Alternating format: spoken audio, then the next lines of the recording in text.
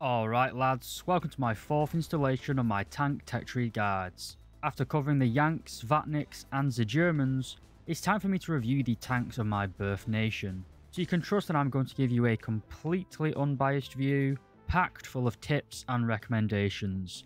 Granted, mainly recommendations to skip, but it is what it is. Britain and its empire, ironically, has never been a land power. Fighting large wars on open soil, that's just not for us. That's the sort of things the uncivilized Germans do. Instead, given the state of British food and women, we decided that exploring the open oceans and stealing foreigners' national treasure was a far better use of our time. Because of this, we relied heavily on our navy for protection, as well as power projection. Why field a large and expensive army that's prone to mutinying, when you can just sail a few battleships into someone else's port and add a few thousand square miles to your empire? This is just a long introduction to basically explain why the British tech tree is, well, a bit shit. We never really had a land-based military-industrial complex. We just had burly northern men who could make ships or trains. So when it came to making tanks, we had some really shit ideas. Not as bad as the decision to scrap HMS Warspite, but still pretty terrible. Anyway, I've had to experience hours of playing all 7 ranks of the British tech tree for this video, which has caused me so much emotional damage I could have made it into a chapter of Blood Meridian. Moving on though, the British tech tree is one of the original 5 nations in War Thunder, but its tank lineup came much later, after the Russian, German and American tech trees had been added. And to be honest, it hasn't received anywhere near as much love from Gaijin or the community compared to the 3 other big nations. This results in the British tech tree being pretty bare bones in terms of the amount of tanks available, especially at top tier. But this is also due to Britain decimating its own arms industry in the 1980s. The lack of quantity of tanks is also made worse by the quality of the tanks that we do have. They are generally very slow, with thick but poor armour schemes, with essentially pop guns firing solid shot ammunition. Compared to a lot of the other nations, which typically have faster, more mobile tanks to start with, the low tier British experience can be very rough for newer players. It's a long haul of suffering, all the way up to around batter rating 8.7, where Britain arguably sort of becomes competitive. So with a large grind ahead of us lads, shall we jump into the pain? Honestly boys, sometimes I think we British really should have stuck to what we do best, making ships, trains and arbitrary borders.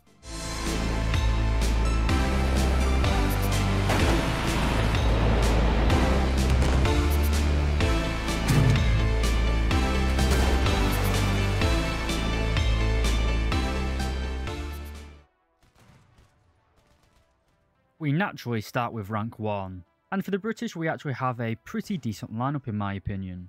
The tanks are generally fast and fun to play, and while they lack armour, they are fitted with fast-firing 40mm cannons, with some surprisingly high penetration rounds for the battle rating. The 2 main choices of ammunition for this gun is an APC-BC round, this is solid shot with 89mm of penetration, or an armour-piercing high explosive round, with only 66mm of penetration, but this latter round contains an explosive filler, giving you much better post-pen damage. The reason I'm talking about the gun here instead of a specific vehicle is that we're going to be talking about the 40mm gun a lot, as it is the staple of pretty much the first 2 ranks of the British tech tree. And while it gives you a big advantage in the early battle ratings, it dramatically loses its potency as we head into rank 2, and becomes arguably the biggest weakness of those tanks. But if you're familiar with British history in World War II, you know that we were using basically World War I equipment in a modern, moving war. Anyway, enough of the history lessons, let's get on with the video. Our first tank is the A13 Mark I, the first of 2 reserve vehicles available. This tank is a cruiser, developed to do the job of the cavalry, as well as the job of a naval cruiser, basically exploiting weaknesses of a battle and detached solo cruising missions. The vehicle is decently fast for its battle rating, and it does have that high penetration 40mm cannon. The other reserve vehicle is the Tetrarch. This little light tank was entered into trials for a lightweight cruiser tank in the 1930s, but lost to the A13. Compared to that tank, it has the exact same gun, but it is a shorter profile, it's a lot sneakier, and it's kind of cute. Following on from the Tetrarch is the Daimler Scout Car. This 4x4 would actually only leave British service in the 1960s. Not bad for a vehicle that entered production in mid-1942. So, was it a good vehicle? Well, In real life, yes, as it was used for driving around Tunisia and Burma, basically shooting at locals armed with donkeys and sticks. But in War Thunder, where you can expect enemies with slightly more firepower, not so much. My issue isn't really with the gun or the armor, but more the mobility. While you'd expect a wheeled chassis to give you a lot better top speed and flexibility, it also makes the tank very sluggish to drive. The biggest issue is the poor acceleration. While the top speed is impressive, actually getting up to speed is the issue. The turret traverse is also very slow, making it hard to snap to a target, which along with the poor acceleration and maneuverability, hurts the Daimler's ability to act as a scout or a light tank. It plays more like a tank destroyer, you can't really be aggressive with it, but again for its low battle rating, it's a decent little tank. Our first reserve vehicle, the A13 Mark I, wasn't particularly popular, both with troops or the Army General Staff, and a Mark II version was created. This mainly upgraded the frontal armour, jumping from 14mm to, wait for it boys, a whopping 30mm, and yes, that was sarcastic. Because of the jump in armour, we also jump in battle rating to 1.3. The armour increase isn't a game changer because most guns will penetrate 30mm just as easily as 14mm, so it doesn't affect the way you play the tank. We also have some American tanks in the British tech tree. In exchange for a rather big chunk of gold bullion, the United States kindly shipped us some Shermans. These were actually loved by the British troops, giving them the nickname Honey for their smooth ride in the rough desert conditions. The tank is armed with a 37mm gun, which is very comparable to the British 40mm. It's high pen, fast firing, with mediocre post-pen performance. For some reason it sees a large jump in battle rating to 1.7, but with its high top speed and gun stabilizer, it makes for a very enjoyable little light tank, and is a personal highlight of rank 1 for me. As a direct upgrade we have the Stuart 3. Despite another large increase in battle rating to 2.3, not much has really changed here. The earlier Stuart does have a lower profile, fully welded turret with nominally a better main gun. It's still 37mm in diameter, but boasts a whopping 1mm difference in penetration with its main gun round. Despite the rather uncalled for increase in battle rating, like the Stuart Mark I, the Mark III is still a very fun tank to play. We then come to the first of many SPAGs in the British tech tree, our self-propelled anti-aircraft gun. This is the Light AA Mark I. It's literally a Vickers Armstrong Mark VI with 4 Beezer machine guns welded onto it. Even at battle rating 1.0, this thing is just underpowered. Trying to take out planes with rifle caliber machine guns just isn't a very enjoyable experience. War Thunder is apparently a World War II game, but with the Light AA Mark I, we're trying to roleplay as a World War I fighter. I personally wouldn't recommend this, or at least skip it as soon as you can. The follow-on SBAG is kind of making up for this, as we trade 4 rifle caliber machine guns for 2 50 cals. Not a bad trade in my opinion, but we also double the battle rating up to 2.0. The 50 cals at least covers a knockout punch against both the planes and the lightly armoured tanks you are likely to be facing at this battle rating. The Staghound, like Daimler, is also on a 4x4 chassis, giving it slightly better mobility than the AA Mark I. Again though, like the Daimler, just be aware of the mediocre acceleration. We also have our first South African vehicle, the SARC Mark IV-A. This is essentially a South African Daimler clone, a 4x4 chassis with a 40mm gun. It has noticeably better acceleration than the Daimler though, but shares the same poor turret traverse rate. The tank is also open tops, giving it very poor survivability even at these lower battle ratings. You'd typically have much more CAS at lower battle ratings, and just as much artillery. The Mark IV-A is a surprisingly enjoyable little light tank at this battle rating, but just start praying to whatever god you believe in when you see a plane above you. Now boys, onto the premiums, and as a rule, I don't think it's ever worth buying a premium at rank 1. Rank 2 premiums are just as cheap and a lot better. Our first 2 premiums are essentially A13s. The first is a copy of the A13 Mark I, costing 250 golden eagles, and the second is a premium A13 Mark II, which at the time of recording costs around $24 on the Gaijin marketplace. The former is a decent investment, but the latter, the Mark II, is not. We also have 2 other premiums. The Electo 1 was a reward premium for the Battle of Arrakis event, and it combines the hull of a Tetrarch with a 3.75-inch howitzer. This tank was developed at the end of the Second World War, and was designed to reinforce British airborne troops. playing a similar battlefield role as the ASU-57 from the Soviet Tetri. The penetration of the howitzer's gun is impressive, but the high explosive round and the long reload speed does make it pretty hard to play in the fast-moving, fast-firing meta of low-tier War Thunder. And finally for rank 1, we have the Independent. No, it's not the rag of a communist newspaper here in Britain called the Independent, it's the Independent World War I clone tank. This was seen as groundbreaking when it was first developed, leading to a British officer being arrested for supplying a copy of the technical plans to the Germans. The plans also somehow found their way to the Russians, who used them to make the T-28 and the T-35, tanks which were so bad that Stalin probably also wanted the British officer arrested. But would it surprise you to find out that the British didn't like this vehicle? As you can see, it was way more of a World War I tank, fitted with 4 machine guns in smaller turrets, and it had a crew of 8 men, making it a completely inefficient design. In War Thunder though, it moves surprisingly fast for a heavy tank, and with that 8-man crew it will keep you alive for quite a while, as it's hard to kill all 8 crew members in a single hit. The firepower though, like all of the other rank 1 British vehicles, is a little underwhelming.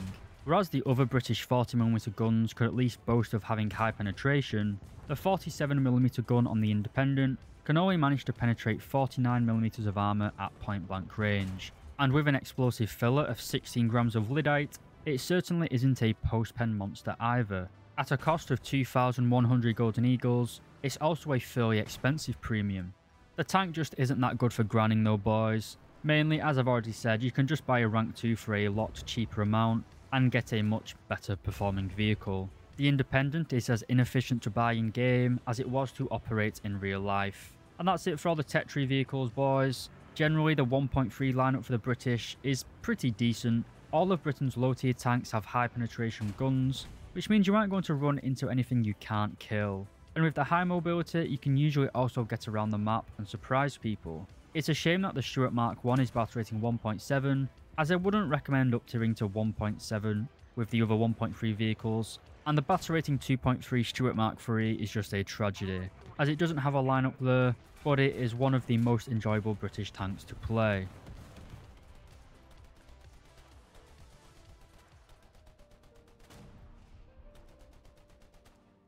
While rank 1 was pleasant enough, rank 2, unfortunately for us, is going to teach you what suffering really means. The tanks get much heavier and therefore slower, but we still have the 40mm cannon. Whilst it performed well at battle rating 1.3, at 2.7 and upwards, its penetration of 89mm certainly is no longer going to cut the mustard, and its 66mm of pen with its APHE is pretty much useless. Bear in mind here, we are pretty much using vehicles found in the North African campaign of World War II, the early stages of which were pretty rough for us Brits, and it's no real different for our experience here in War Thunder. The high power cannons of Panzer IIIs and IVs, as well as the trolley armour of the Soviet tanks, is going to be a right thorn in the balls for any aspiring British man. In real life, the British utilised the French technique of running away, and then garrisoning the strong defensive position of El Alamein. In the end though, it was the American imported Shermans, Desert Air Force,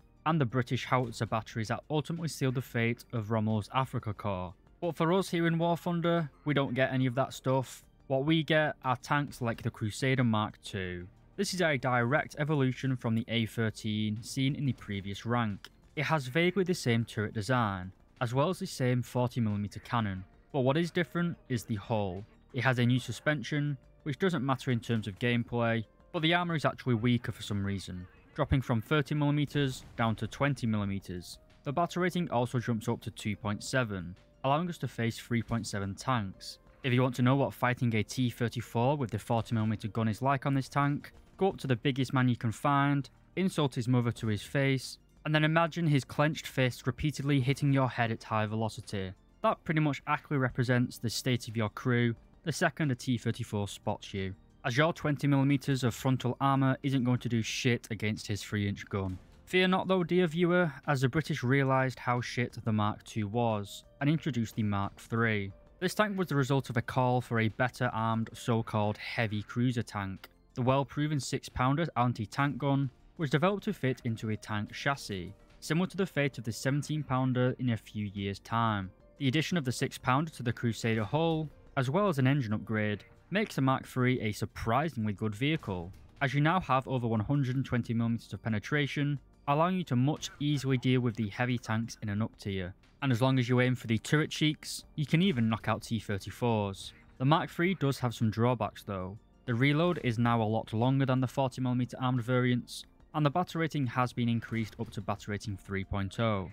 Not a huge increase from 2.7, but it means it gets forced out of the very good British 2.7 standard lineup.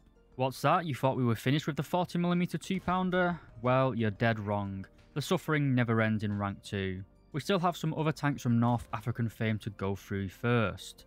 Probably the most iconic tank the British fielded in North Africa was the Matilda. While being armed with the mediocre 40mm, it actually has heavy tank levels of armour. The front and sides are around 75mm thick, all whilst being at battle rating 2.7. The Matilda is a very tough opponent to crack, which is partially responsible for the tank's biggest weakness, its god-awful mobility, which, as you'll see in the rest of this video, is a reoccurring theme for the British. The Matilda is so slow that the battle is probably almost certainly over by the time you get to an enemy's side of the map. Overall though, the Matilda is a rather forgettable experience in my opinion. Its armour is appreciated, but the lack of mobility makes the 40mm even more insufferable to play, as the gun lacks long-range damage, and we can't even flank and spank to make up for our mediocre gun. Other than tight urban maps where you don't really have long sight lines, the Matilda is a pretty bad tank in my opinion, and I would avoid it. A tank very similar to the Matilda is the Valentine. Over 8,000 of these bad boys were produced. The first variant, the Mark I, is armed with, you guessed it, the 2-pounder. Its battle rating of 2.3 does mean the gun is still useful, but again, like the Matilda, the low speed is a real deal breaker. The armour of the Valentine is also much weaker than that of the Matilda, going from 75mm of the latter to 60mm on the Valentine. After the lessons learned from the North African campaign, the British needed better guns, and as we saw with the Crusader Mark III, they chose the 6-pounder.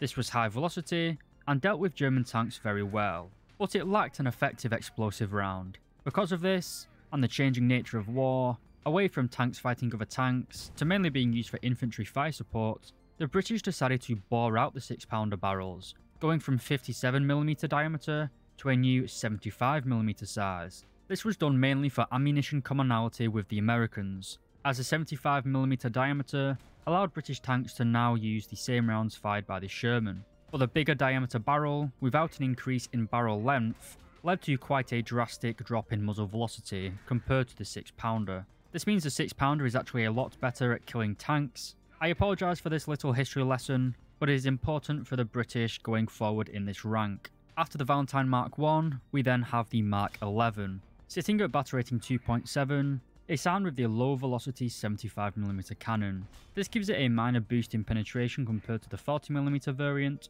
but gives us a huge increase in post-pen damage. The APC BC round can pen 100mm at point blank range, the same as the early Shermans, but unlike the Sherman, this tank has no explosive filler in its ammunition. So while we have the same punch as a Sherman tank, we certainly do not have any of that well-respected American bang. We then have the Valentine Mark IX, which actually was produced before the Mark XI, but this tank was fitted with the 6-pounder gun, giving it substantially better firepower than the Mark XI, hence the bump in battle rating to 3.0. The 6-pounder again can penetrate 122mm at point blank range, 20mm more than the 75mm. Like that gun, it also lacks an explosive filled shell, so like all of the British vehicles so far, post-pen damage is going to be pretty poor. Overall though, all three of the Valentines have never been amazing tanks. Like the Matilda, they are limited by their limited mobility. They are slow, with relatively poor survivability, so you combine the worst aspects of both the Matilda and the Crusader. Following on directly from the Valentines, we have the good old Churchill Mark I.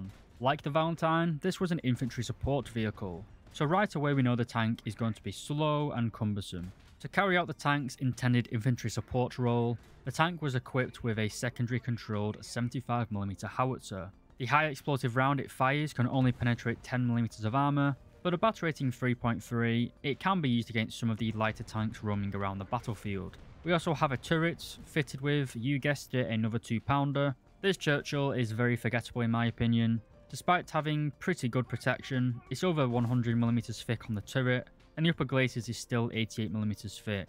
While it does give you better frontal protection than the Matilda, it's a huge cost in battle rating, jumping up to 0.7 or jumping up to 3.3. And that really is the sole reason for this tank being such a terrible vehicle. The 40mm gun at 3.3 is totally out of its league. And then combined with the fact that the tank has pretty terrible survivability and absolutely no mobility, it makes this tank totally forgettable, and I would strongly recommend you not playing this tank, if you recommend your sanity, that is. Now, if we imagine a Crusader Mark II but on wheels, what we basically get is the SAKO Mark VI. This is an 8x8 chassis with a very high profile, but it has surprisingly good maneuverability, despite it looking rather goofy in my opinion. As I said, it plays basically the same as a Crusader. You're a complete glass cannon who has to rely on flanking to get good killing shots. This is mainly because, and I'm sure you can already guess what I'm about to say, it's armed with the infamous 2-pounder and sits at battle rating 2.3. Like the Crusader Mark III though, the SAKO did receive an upgrade to the 6-pounder gun, giving it all of the benefits of the Mark III Crusader. The anti-aircraft performance is also improved, due to the addition of a 50 cal on the roof. This is nothing special, but it's a pretty big bump in firepower, and this vehicle is by far the best mobility option if you want to play this battle rating. It's surprisingly fast, and combined with the 6-pounder gun, it is a very competent little light tank at the battle rating of 3.3. I suppose now is a good time to talk about probably the most iconic British cruiser tank of World War II, the Cromwell. We have two versions available here, but thankfully none with the 40mm gun. The first, the Mark V, comes in at battle rating 3.3 and is armed with the 75mm gun that we saw on the Valentine Mark 11. It's very mobile and can still pen over 100mm of armour, but it doesn't come close to the performance of the Cromwell Mark I, as this version is fitted with the 6-pounder. But Gaijin hates fun, so they moved this tank up to battle rating 3.7, moving it out of the arguably very powerful 3.3 British lineup.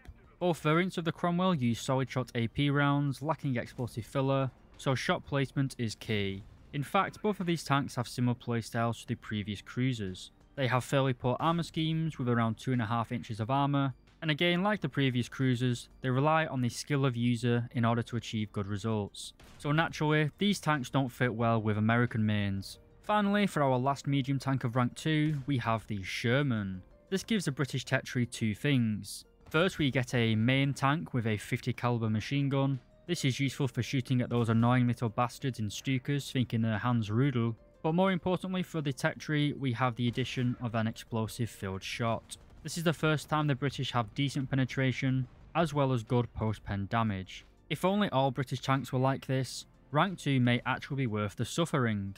Apart from that though, it's basically just a standard American M4A1 Sherman.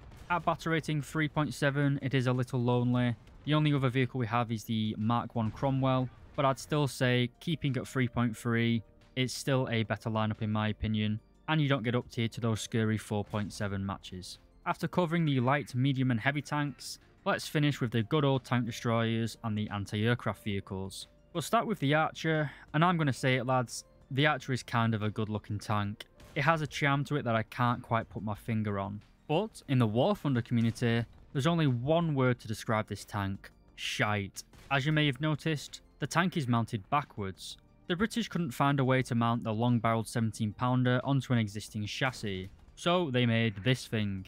They used a hole from the Valentines, which we spoke about earlier, and basically chopped the turret off and welded the 17-pounder in backwards. To be fair, this was a stopgap measure used by the British Tank Corps, and it will be a stopgap for War Thunder players as well, as no one plays this thing as it purely is just shite. As we saw in the Valentine section, that tank isn't exactly a sprinter, so having to encounter an enemy, do a 180, and then try and get your gun on them isn't exactly an efficient way of getting kills. This tank forces you to take up a static position on the battlefield, something which isn't really that common in War Thunder, as most battles are conquest style missions, relying on both teams being aggressive in 1 to 3 capture points. There is no role for defensive tanks in War Thunder really, except niche parts of an in-game battle. But for battle rating 2.7, its gun, given you can get it onto target, allows you to penetrate pretty much anything you see, with its 190mm of penetration. A tank that is slightly more functional, but would also be described by the War Thunder community as shite, is the Churchill gun carrier. This vehicle was developed alongside the Archer, but was also deemed, this time officially by the British government, as shite. The tank is incredibly heavy, with a gun lacking in both penetration and damage. The Archer's gun, when you could at least get it onto target, could penetrate 190mm of armour, whereas the gun carry can only manage 111mm. The Archer is batter rating 2.7 and the gun carrier is 3.0. Not really too sure why Gaijin thought this thing is better than the Archer. I guess having a front-facing gun is now a buff, I don't really know. Anyway, both of these vehicles are widely despised amongst British players. I'd stay clear of these two tanks, they generally are just painful to play. Our last tank destroyer, and the best of the three, is the Achilles. This is a British modification of the M10 Wolverine. Like the Archer, it uses the long-barreled 17-pounder, giving it fantastic firepower. This one's actually mounted in a turret, so you don't have to do a drift or a 180 to get it onto target, which gives us an actual functioning tank destroyer in the British tech tree. Thank you, Lend-Lease. Finally, we can put that 190mm of penetration to good work. As I said, this gun is easily the strongest gun at batter rating 3.3, allowing you to cleave through all of the Soviet T-34 rushes with relatively ease. While the firepower is definitely improved though, the turret drive moves at the speed of a tectonic plate, meaning you will still need to more than likely rotate the hull to get the gun onto target. Just like the Archer though, the poor turret drive does dissuade you from being aggressive, and you end up kind of being forced into a passive playstyle. That being said though, I take this into my 3.3 lineup as it does give you a serious amount of firepower and a huge firepower advantage over the Soviet mains, for example, because they rely on their armor, and this thing just goes straight through it. So we've covered all our tanks, but a good lineup just isn't tanks. We also need some anti-aircraft vehicles, and we have two in rank 2. The first is the AEC-AA. This is a little 4x4 armoured car. It started life with, you guessed it, a 2-pounder gun, but thankfully in War Thunder, they haven't added this variant to the game yet. There was also a variant with the 6-pounder and the 75mm quick firing, also not added to the tech tree, but one is a premium. What Gaijin chose to add though was the late war anti-aircraft variant. We lose the fully armoured turret, but we gain two 20mm Orlecan cannons. The rate of fire is pretty low, and the muzzle velocity is also pretty poor. Noticeably a lot lower than the 900 meters per second of the Whirlwind. This means it's actually quite hard to shoot down enemy planes with, as low muzzle velocity makes it very hard to lead enemy planes, especially at medium altitudes and ranges. The AEC is only really good at taking out enemies that are flying straight towards you. We also have the Crusader AA. It has a similar life story to the AEC. It's an old Crusader hull, but this time we get a 40mm L60 Bofors gun. The rate of fire is drastically lower than that of the 20mm armed AEC, but we gain a lot more penetration. While the 40mm does have better muzzle velocity, due to the lower mass of lead being put into the air, actually hitting an incoming plane is pretty hard. So newer players should probably stick with the AEC, but the Crusader is theoretically better against other enemy tanks, kind of being played like the Soviet ZSU-57-2, but a lot less potent. The Crusader is also batter rating 3.0, meaning our 2.7 lineup is left without an effective anti-aircraft vehicle. Now moving on to the premiums, and we actually have some good picks here. The M3 Lee, known in the British service as the Grant, has the excellent 75mm mounted in the hull. The British experience of using these guns in Tunisia led directly to them developing the 75mm quick firing used in so many of the British tanks I've covered. The Grant also has decent penetration with its gun mounted in the turret on top, and it's a pretty effective premium at batter rating 2.7. The only problem is that it's bought on the Gaijin marketplace and is relatively expensive for a rank 2 premium. Luckily though, we also have two others, both of which are batter rating 2.7. We have the Matilda Hedgehog. Imagine a Matilda with enhanced firepower. You're probably thinking of a 6-pounder or a 75mm armed Matilda. Well, the British decided to put Hedgehog depth charge mines on the back of it. Yeah, quite silly to be honest. In War Thunder these are a huge gimmick, as they cannot be aimed both in range or windage. Instead you have to point your hull in the general direction of the enemy and then manually estimate the range to target. Aiming your gun up and down will alter the angle of the launcher, but there is no way to do this reliably or accurately. Essentially, it's just a premium Matilda, which isn't a terrible thing in a down tier, but you still have a deficit of mobility and firepower. Another tank that exceeds in a down tier is the Crusader Mark II, known in game as the Saint. Again, just a premium copy and paste Mark II with nothing special added onto it. It gives you a cheap way of grinding out the British early tech tree without having to pay a large repair bill. I'd recommend this tank for newer players,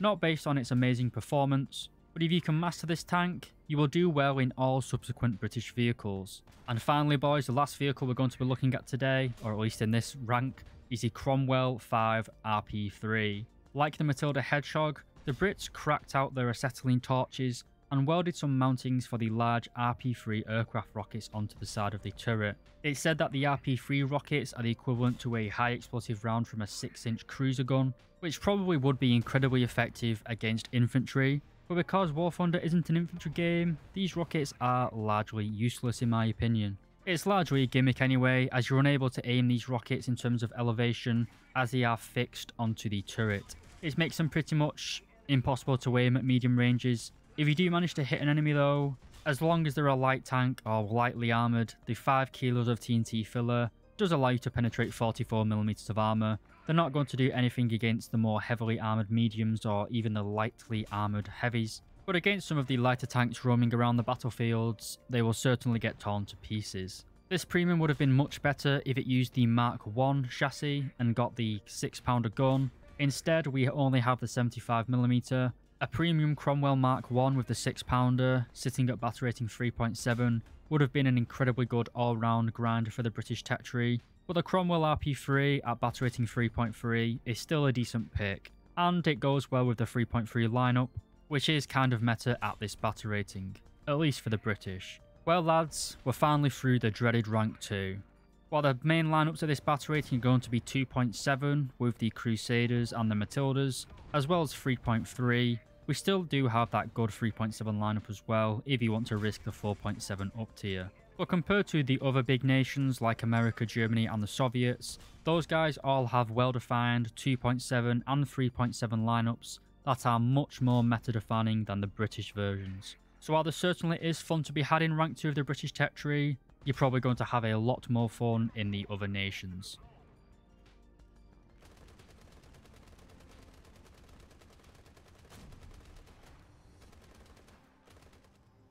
The third rank of the British tech tree represents the mid to late war for the British. We start seeing the famous 17-pounder, as well as all the vehicles produced in response to the failures of the earlier generations of British tanks. While this rank is rather small, it starts strong and sweet, but turns very bitter as we jump to War Thunder's middle batter rating. Let's start with another South African high-speed runner. And no, I'm not talking about a Johannesburg criminal, I'm talking about the Concept 3. Britain's only light tank in rank 3. Coming in at batter rating 4.3, I've said 3 now, 3 times, well that just makes it even worse, that's 4 times in a row. Anyway, it's 4.3 and we have a fast scout vehicle with a very powerful gun, capable of penetrating over 150mm of armour, combining high mobility with a hard-hitting gun. There are some downsides though. The vehicle has poor gun handling, the suspension is very bouncy, and the turret reverse rate is very slow, both of which make it very clumsy for brawling. So whilst it's a powerful vehicle,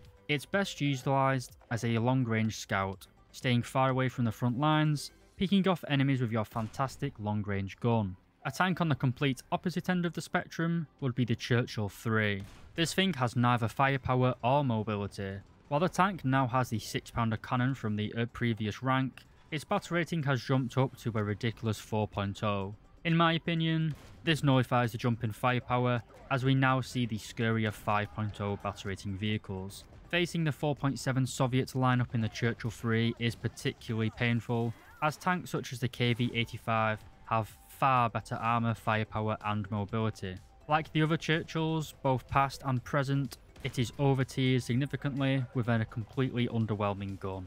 Possibly the best Churchill in the entire game, which still means it's pretty terrible, but it's the Churchill NA-75. This was a modification carried out to a Churchill Mark IV during the North African campaign, hence the NA designation. Some plucky Brit went and stole a 75mm gun from a knocked out Sherman and stuck it in the Churchill's turret. In real life this was a massive bodge job, as the gun was mounted upside down and the loader now had to feed the gun left-handed. Luckily for us though, loaders in War Thunder can't voice their complaints or join a union, so it has very little negative effect in game. The Churchill NA75 does have a positive effect though on my will to live, as it is probably the only fun variant of the Churchill to play. This is mainly due to the fact that we now have a round with good post-pen damage, combining decent penetration with great post-pen damage. One notable downside though, while we do use the Sherman's gun, we do not get the shot stabilizer commonly associated with the Sherman. This reduces the Churchill's ability to brawl and fire on the move. Even though this tank is folded at battle rating 4.3, I'd still recommend playing this tank as it does add a big bunch in firepower to the 4.3 British lineup. We then come on to the last tech tree Churchill, thank God, and unlike the NA75, the Mark 7 really is a pain to play. Like many of the other British vehicles in the late war period, its 6 gun pounder was bored out to the 75mm, which nuked its ability to punch through armour plate. Just a reminder, the 75mm gun is essentially the same gun found on the Shermans. We fired the M61 round on the Churchill Mark 7, which can penetrate just over 100mm of armour. Bear in mind, the Americans got access to this tank at 3.3, or the same gun at 3.3, whereas the Churchill Mark 7 is battle rating 4.7, so we have worse penetration than the 6 pounder variant of the Churchill, and a huge jump up in battle rating to go with it. So this tank is just worse in every way conceivable. So what do we get for that higher battle rating? Well, it certainly isn't firepower or mobility. Instead, the reason for the higher battle rating is the increase in armor protection.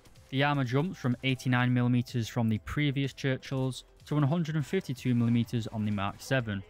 Not a bad boost in protection, you say, but just remember this is 4.7. The additional armor should protect you from most Soviet and American guns at your own battle rating, but it certainly isn't going to protect you from the German guns. In a full up tier to 5.7, you're basically just going to be the laughingstock of the team. I think you can agree that all of the tanks we've looked at so far in this rank have been a little bit shite, and the British government also agreed.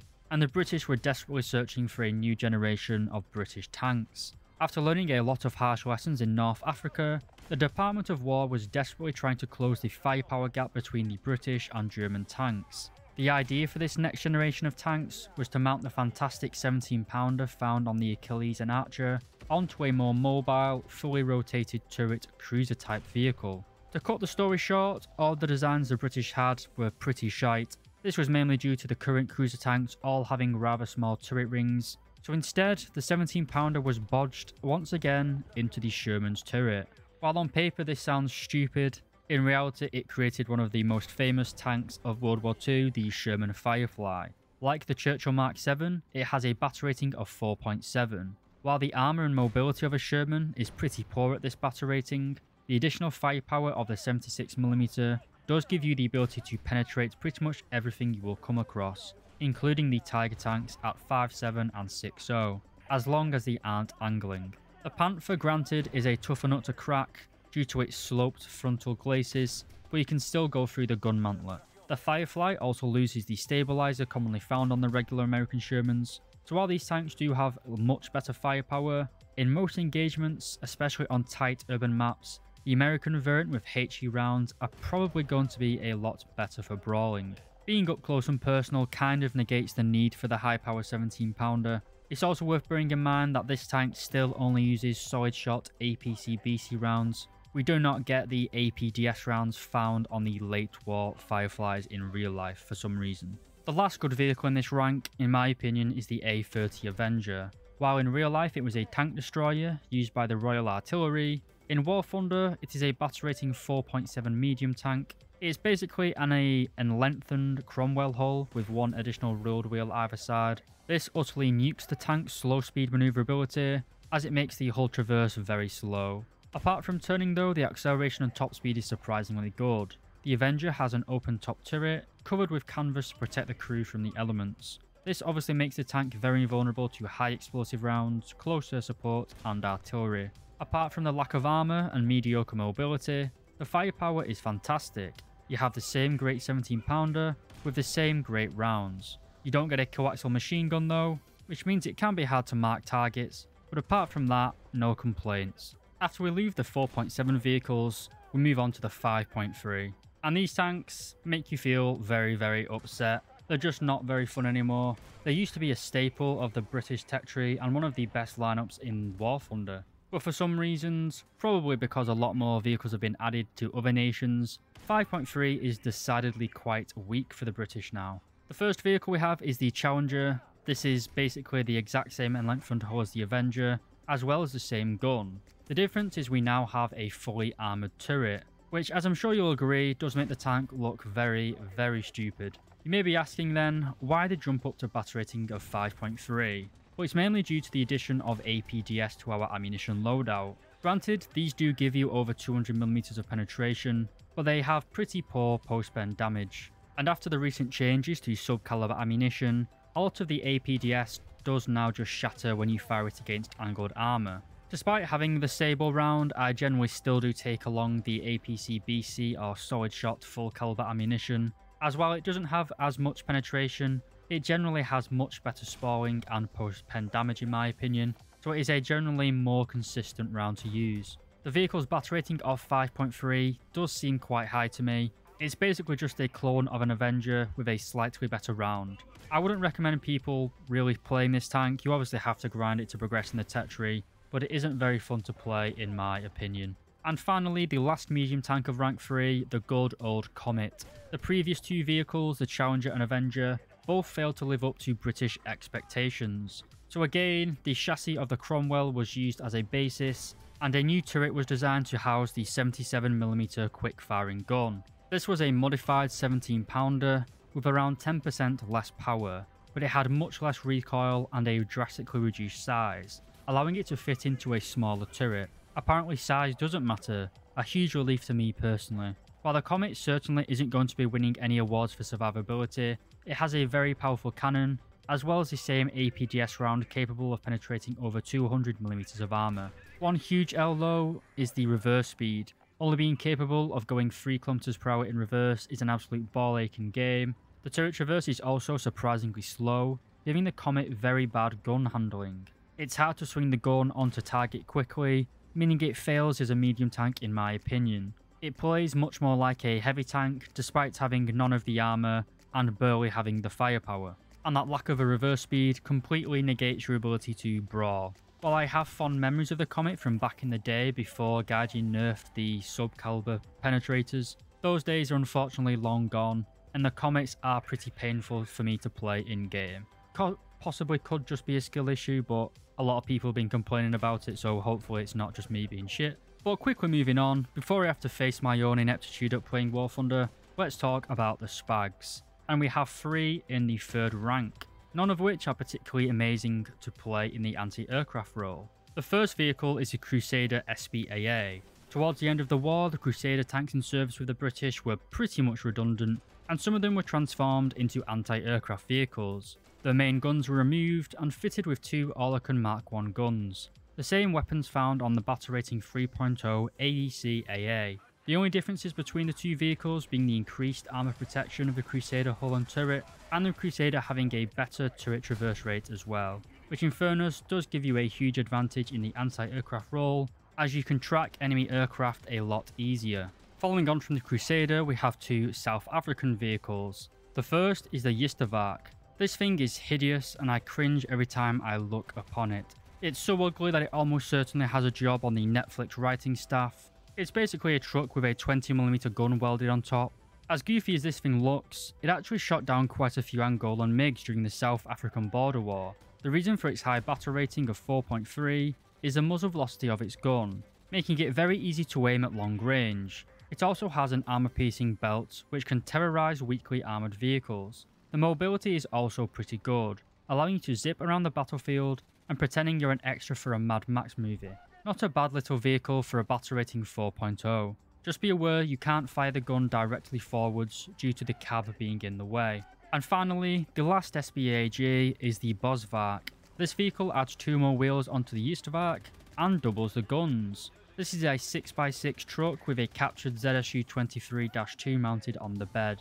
The Soviet twin-barrel gun gives you an amazing fire rate and a relatively high muzzle velocity, making you a terror of the sky within a range of around 1.5 kilometers. Unlike the Yistervark, which is small and nippy, the Bosvark is much larger and feels very sluggish to drive. So while the Bosvark is a much better self-propelled anti-aircraft gun, it loses the flexibility of its South African brother. It also has a much higher battle rating of 5.3, a huge jump up from the Justavac's own battle rating of 4.0, and that covers all of our rank 3 tech tree vehicles. Now let's take a look at our premiums. Our first premium vehicle is actually a premium copy and paste of the Achilles from rank 2. This tank is only available around the D-Day anniversary event, around the first week of June each year, so keep an eye out for this tank, as it is a very nice premium indeed. Being a rank 3, it allows you to grind up all of the vehicles up to rank 4, all whilst being a battle rating 3.3 tank, meaning you can grind all the way up to battle rating 7.3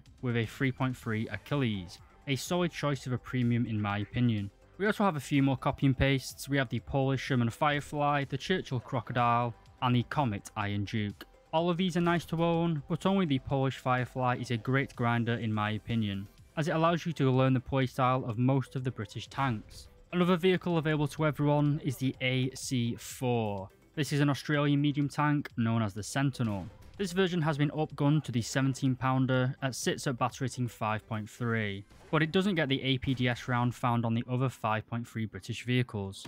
I assume this was because the British didn't export APDS rounds to Australia or something, but the APC-BC rounds on the AC are still good enough for most targets at close range. While it's a decent vehicle, due to it being in the cursed 5.3 lineup, I wouldn't recommend spending your money on the AC-4. And finally we have the quick-firing 3.7 inch Ram. This is an M3 Lee chassis with a British 94mm anti-aircraft gun on it, acting in the same role as the German 88mm half-track. This was a reward premium a couple of years ago, but it's still relatively cheap on the Gaijin marketplace. The gun is pretty powerful, capable of penetrating just over 200mm of armour, and with its large bore diameter, it also creates a large amount of spalling, dealing both good damage and a high level of penetration. The rate of fire is also pretty good, allowing you to pump a lot of lead downrange quickly. The obvious downside is that the fact that this tank is open topped, you are very easy to kill with just machine guns, and especially from closer support and artillery. While the Ram is a good bit of fun, it isn't a great grinder in my opinion, and it also sits at 5.3, so again, pretty cursed. Rank 3 is a funny old time for the British tech tree. The tanks sitting at 4.7 are very strong. I'd say battle rating 4.7 for the British is second only to the powerhouse that is the 4.7 Soviet lineup. The KV-85, Tismar and the ITP are very strong competitors indeed, but I think the British are in a strong second place in terms to them. The strength of this lineup is undoubtedly due to the 17 pounder's fantastic penetration and post-pen damage, allowing you to lol pen most opponents. However, at battle rating 5.3, your firepower advantage is largely gone, as the spam of German 75 and 88mm cannons take centre stage, where the high amounts of explosive filler makes a 17 pounder look like 2.2 long rifle. Or as you kids say these days, the British really fell off at 5.3.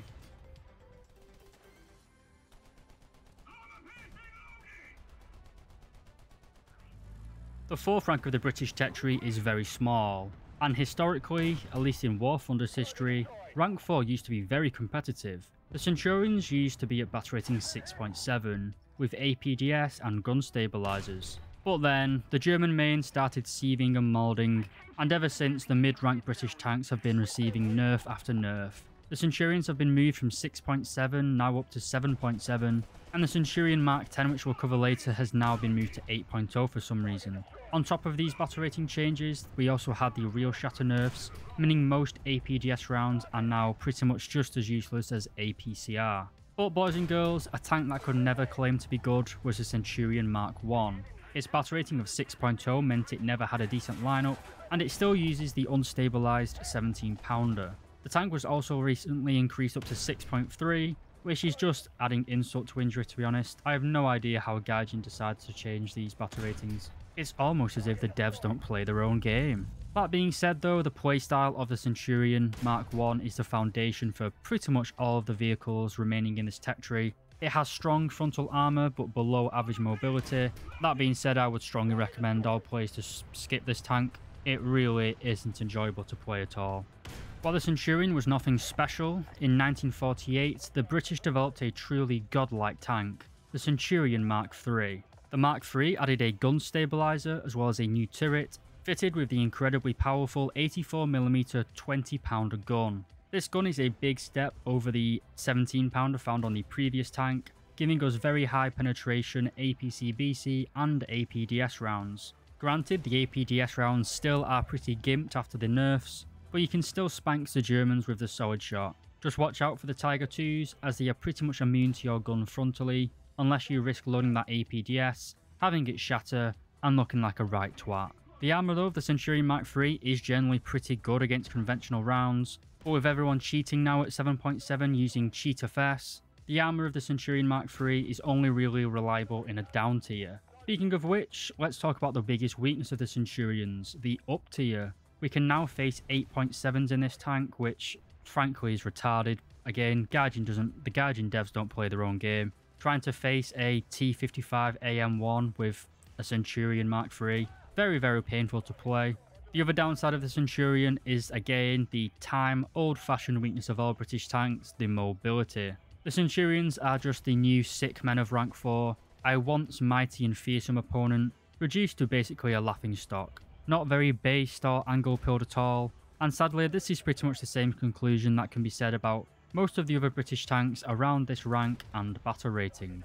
Sticking with the post-war theme, let's cover the Charioteer. This again uses the Cromwell chassis for some reason, but mounts the 84mm from the Centurion Mark III. I'm not sure why they didn't just use comet hulls, but the British government making retarded decisions is basically a national pastime at this rate. While the tank has the firepower associated with the 84mm, we certainly do not have the gun handling found on the Centurion Mark III. The smaller turret ring of the Charioteer meant that the stabilizer couldn't be fitted, and it also led to the deletion of a loader, meaning that this tank only has a crew of 3 men.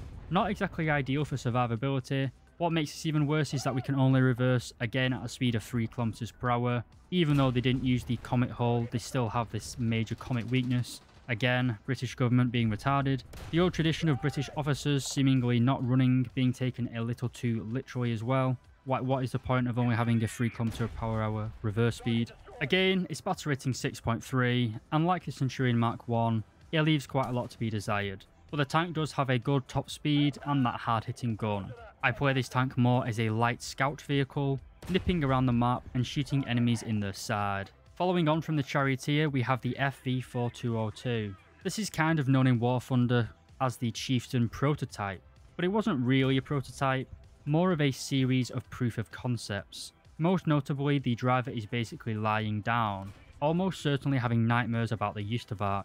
The fact the driver is taking a nap does allow the height of the tank to be a lot lower, making you a lower profile target compared to the other Centurions. It does inherit the poor reverse speed of the Charioteer unfortunately, so you won't be able to rush off into the enemy spawn and then nip back down into cover. You won't in fact be able to nip off anywhere really, as this tank uses the Meteorite engine, a V8 modification of the V12 Meteor, so we have even less horsepower than the previous models of Centurions. So while the FV4202 is lighter than previous Centurions, it is still a slow vehicle by medium tank standards. We now turn to the chunky boys, the tank destroyers. Again, arguably built for a war that never materialised. Up first is the Tortoise, and I wasn't kidding about being chunky. This thing weighs 81 tons. Yeah, tactical flexibility isn't really possible in this tank. That weight of course was used to up armour the vehicle.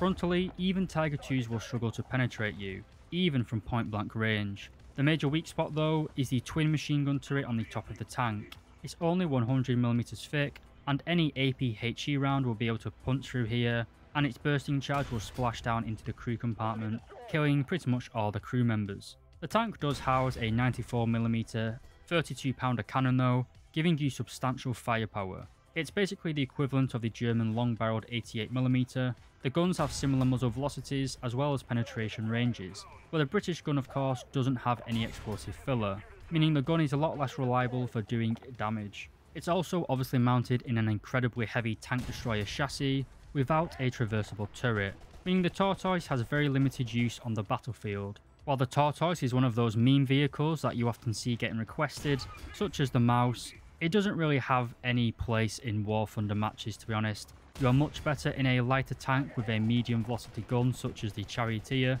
The 94mm gun is a little bit redundant, especially on such a useless hull. A much better vehicle in my opinion, and certainly much more flexible, is the FV4005. This was another case of the British Army shitting themselves looking at the IS-3 spam in the Berlin parades, and they wanted a gun that was capable of defeating 6 inches of armour, sloped at 60 degrees, at a range of 2,000 yards. Naturally, the British designed the largest tank gun to ever be fielded, the 183mm L4A1. Like the Carnarvon, the tank for which the gun was designed was never produced, and the FV4002 was merely a testbed, using a Centurion hull. The FV is battle rating 6.3 and faces a wide array of enemies. Thankfully, the tank plays very well, but it has large limitations. It utterly lacks turret armour, and is probably better accurately described as a gun house rather than a turret. The gun really is the only selling point of the vehicle. A 7.2-inch shell filled with high explosive really does ruin the day of some 5'2" Soviet tanker. Being able to penetrate over 220mm of armour at all ranges and angles does come in handy, but we trade a large amount of alpha damage for a long reload, terrible armour, and piss poor mobility. Another derp gun recently added to the British tech tree is the M109A1. This is a long-barreled variant of the American howitzer with increased muzzle velocity. It isn't very remarkable, to be honest, featuring a very long reload and very poor turret traverse rates, making it quite hard to use in tight urban areas, making it notably weaker than a lot of the other derp vehicles found around this battle rating. It utilises a high explosive round with 54mm of penetration, which is pretty much quite underwhelming. It doesn't really compare that well to other vehicles. The FV4005, for example, outcompetes it in every way imaginable. The only really reason that this thing fits in the British tech tree is that it's another addition for the 6.3 lineup.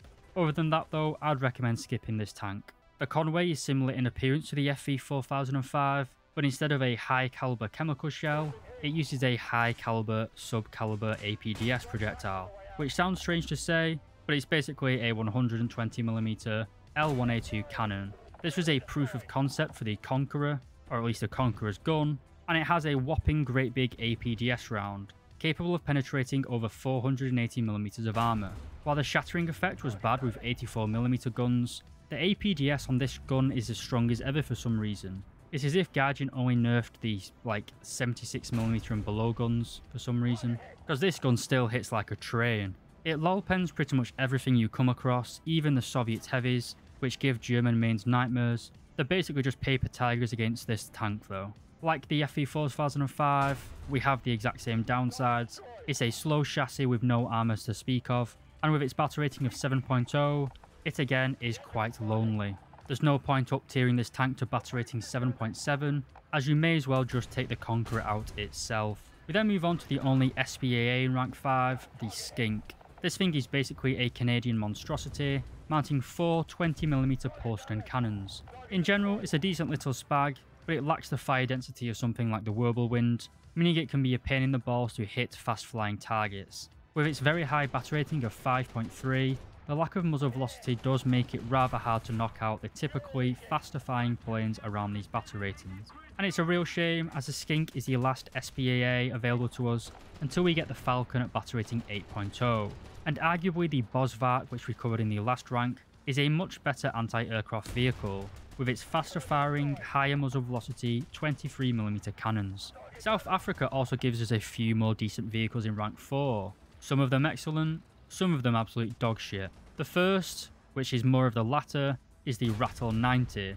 This is a 6x6 school bus with a low pressure 90mm cannon. This vehicle provides the Brits with a slightly different playstyle, as up until now we've been using high pressure cannons with APDS rounds, but the South Africans went with low pressure guns using chemical munitions. This isn't a huge change in playstyle, but it makes long range aiming much harder. The Rattle is definitely a vehicle that I would skip.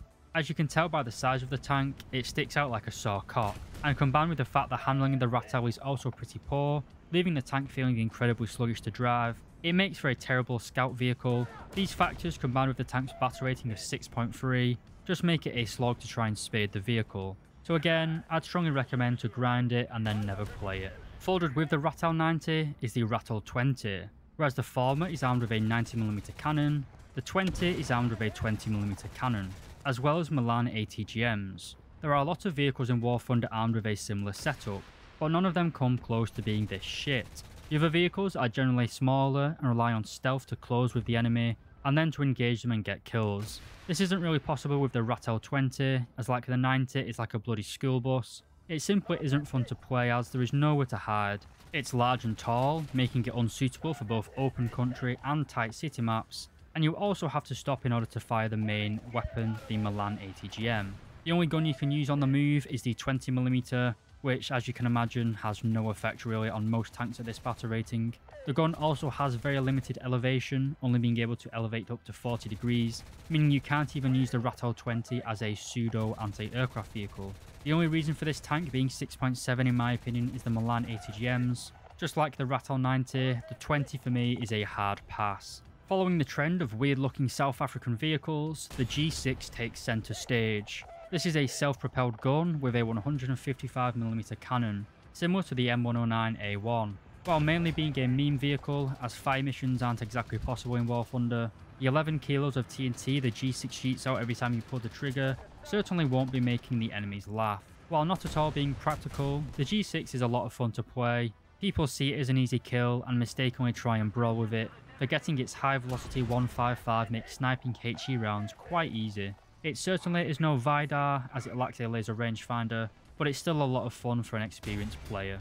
And our final wheelie boy, the Elan 90, again another South African vehicle, and it uses the same gun that was found on the Ratel, except it is now mounted on a 4x4 chassis. This solves the issues with the stealth and the mobility found on the Ratels, as the Eland is drastically smaller and faster. It is sometimes too fast though, as you can't slow the bloody thing down and end up looking like an extra from Tokyo Drift. The Eland is a good backup vehicle. It can rush at the start of a match, or be used as a late game Rambo rusher trying to make it to a cap circle before the enemy wins. It isn't amazing at getting kills though, as its gun handling is awful. It just bounces around a lot when you're driving. You can't really shoot on the move, and even when you come to a complete stop, the suspension rocks back and forth like it's having a disco or something. It's really hard to get shots off on this thing.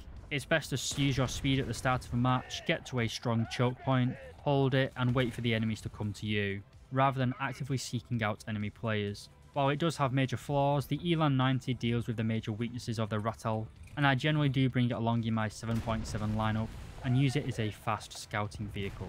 Finally for rank 4, let's cover the premiums, of which I believe there are only really two to choose from. The first, and by far the worst, is the Black Prince. No, not Prince Harry's son, it's the final evolution of the Churchill. It's now even more overweight and even more outclassed at its battle rating of 6.0. It features the long-barreled 17-pounder as well as the APGS ammunition, which certainly can hit hard, but like all of the other Churchills, it has mediocre armour at best and no mobility to speak of. This tank sets War Thunder streets on fire, boys, with its blistering top speed of 19 km/h. That's right, 19 km/h going forwards. As I said, totally outclassed. The gun is nothing special either at this battle rating, and with the sorry state of your mobility and survivability, your enemies, which are mainly going to be King Tigers and IS-2 1944s, aren't going to struggle to ethically dispatch you, which probably is the most humane thing for them to do to you, sending you back to the hangar before Black Prince-induced psychosis can set in. The better purchase in my opinion is a Centurion Action X or Action 10. This is basically a Centurion Mark III with a different turret, shaped more like the turret found on the FV4202. This turret design doesn't feature a gun mantlet, which in real life gave the turret more structural strength, but in War Thunder it doesn't really do much. But to be honest lads, there isn't really a great standout premium in rank 4, they're all kind of mid. The Action X is a much better pick in my opinion, but it still isn't a fantastic grinder. And that's a wrap for rank 4 boys. As I alluded to in the Centurion part at the beginning, rank 4 of the British tech tree is one of the sick men of War Thunder. It used to be fantastic, but Gaijin have nerfed APDS dramatically and increased the battle ratings of the main British tanks to the point of obscenity. Why the Centurions are a full battle rating higher than the King Tigers I will never know. While rank 4 is very mediocre, there is an emerging 6.3 lineup, but it is just full of mediocre vehicles. Apart from 6.3, we also have the 7.7 lineup, mainly comprising of Centurions, as well as a few tanks for our next chapter, rank 5.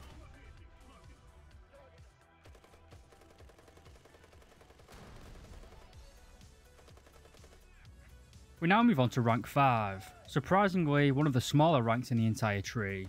We're mainly going to be looking at vehicles from the early Cold War, and we see the shift away from the 20-pounder towards the 105mm L7 cannon, a staple of many tanks in many nations all across War Thunder. While the L7 cannon was used on many a famous tank, including the M1 Abrams, at these lower battle ratings we are still using the early APDS and HESH ammunition, so we don't yet have the ammunition which made the L7 legendary. A rather strange tank to start us off is the Carnarvon, one of the two heavies in rank 5. This tank would go on to be developed into the Conqueror, which we'll cover next. Surprisingly, this heavy tank has a better mobility than all of the previous Centurions, due to its monster 750 horsepower engine. The armour is also very good, the hull has a well sloped armour plate, and the Centurion Mark III turret is surprisingly bouncy. The problem, like the rest of the earlier Centurions, is the gun. The tank is still using the 20-pounder gun, so the APDS is a bit worse for wear. It's made even worse in this tank, as it plays like a heavy, but you don't have that knockout punch of a traditional heavy tank gun. A King Tiger only needs one round to penetrate to get a kill, whereas this tank usually requires several. So while it's a fun tank to play and gives you some well needed mobility, it isn't exactly meta. It's also Welsh, so keep it away from livestock. Next we have the absolute Giga Chad that is the Conqueror. It was designated the FV215 and uses the same gun that we saw on the Conway, the 120mm L1A2. Unlike that tank which had no armour, the Conqueror is positively blessed in the armour department. The upper frontal plate is basically immune to everything other than missiles or AP FSDS, both of which you very rarely encounter at 7.7. The turret is also shaped in a way which makes it bounce most incoming rounds, and the gun mantlet is so thick that the rounds can't really do anything to get through it. There are gaps in the armour though. Like the Tortoise from earlier, the Conqueror has a large commander's cupola, which is the obvious frontal weak spot of this vehicle. Like the Tortoise's machine gun turrets, an enemy APHE round will be able to splash your crew here, usually killing the tank in a single hit. But you yourself of course have a huge uppercutting machine between your legs. The L1A2 hits like Titan in his prime, and with the larger APDS, it generally has very consistent damage. Just remember to aim for ammunition and crew members, rather than centre of mass. I personally have been inside a Conqueror when I visited the tank museum, and it is personally one of my favourite tanks. While the long reload speed does leave it a little out of the meta, especially in an up tier,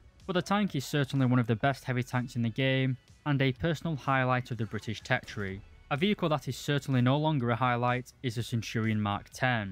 This retains the rather poor mobility of the original Centurion tank, but has had a 50mm plate welded onto the front, giving you slightly more protection, at the cost of an additional ton of weight. We also have the aforementioned 105mm cannon, which strangely performs much better than 20-pounder found on the previous version of tanks. Like the Conqueror's gun, the higher caliber 105mm APDS performs a lot better than the 77mm 20-pounder's gun.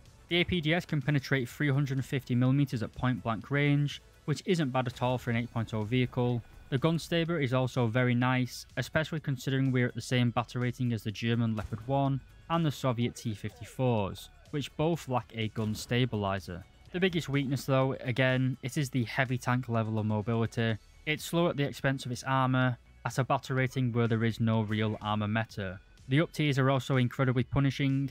Getting your cheeks clapped by missiles and Object 279 mains is a right kick in the urethra. Also in rank 5 we have a tank designed for export. Like most of the British companies in the mid-Cold War, they were slightly struggling to stay afloat, and when I say slightly, I mean they were on the verge of bankruptcy. The first tank is the Vickers Mark I.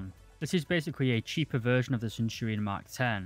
It uses the same 105mm gun, giving it excellent firepower, but it has no armour to speak of. The upside is the enhanced mobility compared to the Centurion Mark X, which makes this in my opinion the better of the two tanks. You should play the Vickers Mark I like a stabilised Leopard. It has the same great firepower as a Leopard, and most of the mobility.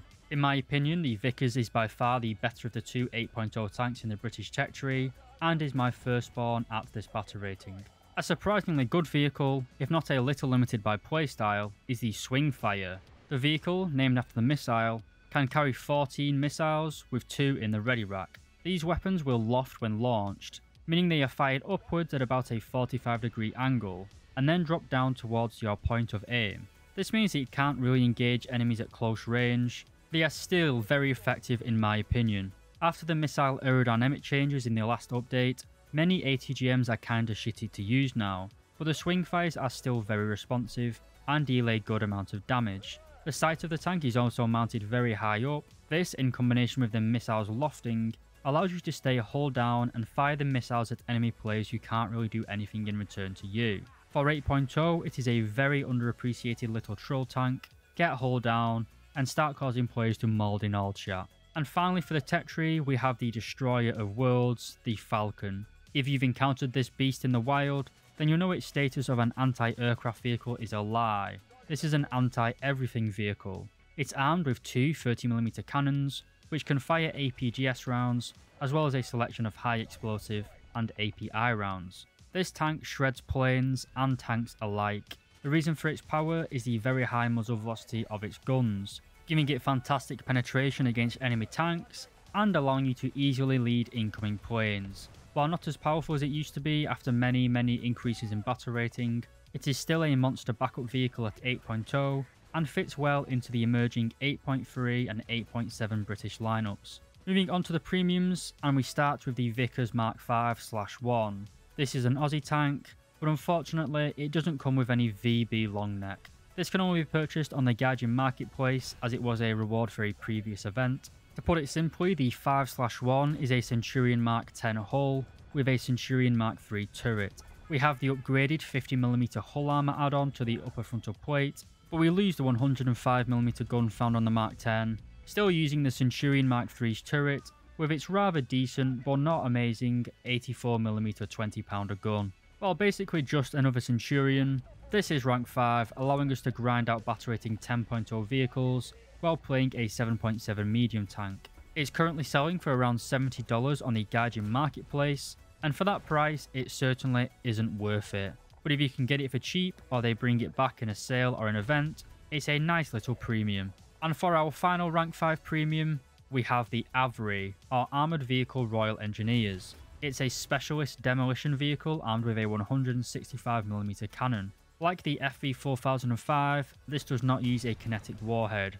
Instead, like the 183mm, it uses a monster Hesh round, allowing you to serve high explosive pancakes to all the lovely German mains. Compared to the 183mm though, the 165 on the AVRI has a lot lower muzzle velocity and does a lot less damage. But we can still penetrate over 8 inches of armour at all ranges and angles, but generally this tank struggles against most of the Soviet and German tanks popular at the battle rating.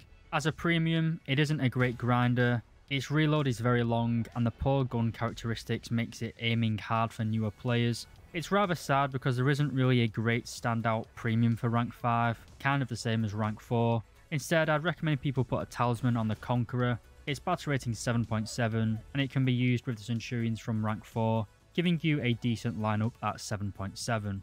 Well, that's it boys, short and sweet as I said. Rank 5 has some very nice vehicles. We start to see the blend between the old and the modern. We saw the last of the World War II influenced vehicles with the Carnarvon and the Conqueror, and we ended with the late 60s era Swingfire. Rank 5, apart from the two 7.7 heavies, is largely forgettable though in my opinion, kind of like all of British history from the 60s onwards. It's just a mediocre vehicle from companies that were on the verge of bankruptcy. Rank 5 in my opinion is pretty bland, but the next rank, rank 6, is where we start to see some flair from the British, as well as the majority of the South African vehicles.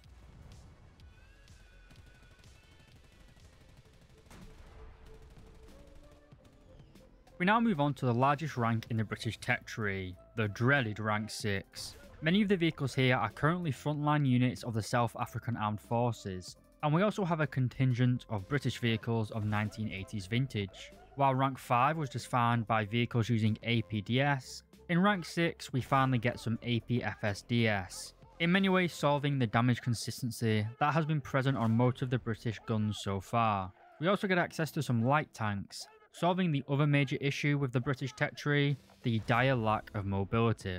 I'm going to start with the South African vehicles, which bring quite a lot to rank 6, both in terms of the number of vehicles, as well as additional playstyles. Our first vehicle, coming in at battle rating 8.3, is the Ruhrkat Mark 1D. This long distance sprinter is fitted with a 76mm naval gun that comes equipped with a Sable round. Now, if you're experienced with the small caliber AP FSDS in game, you know that it basically has the post-pen damage of a spud gun. This is a common issue for all of the smaller caliber tank guns in War Thunder. Most notably, the biggest issue with it is on the HSTVL, which has terrible post-pen damage. But the Sable round on the Ruikat can still penetrate over 300mm of armor, which, if we're being fair, is very capable at the battle rating of 8.3, especially due to the recent battle rating changes, which now means 8.3 sees a lot of down tiers. The vehicle is also very mobile on hard terrain, allowing you to flank an enemy easily, or like the Elan 90, Rambo rush a cap at the start or end of a match. In my humble opinion, the Ruikats on the Ruikat Mark 1D is a big W for the British tech tree. The complete opposite of the Ruikat is the Oliphant Mark 1A. This is a Centurion Mark III that has undergone several modernizations. It has similar performance of a Centurion Mark 10. It's big and slow with a 105mm gun.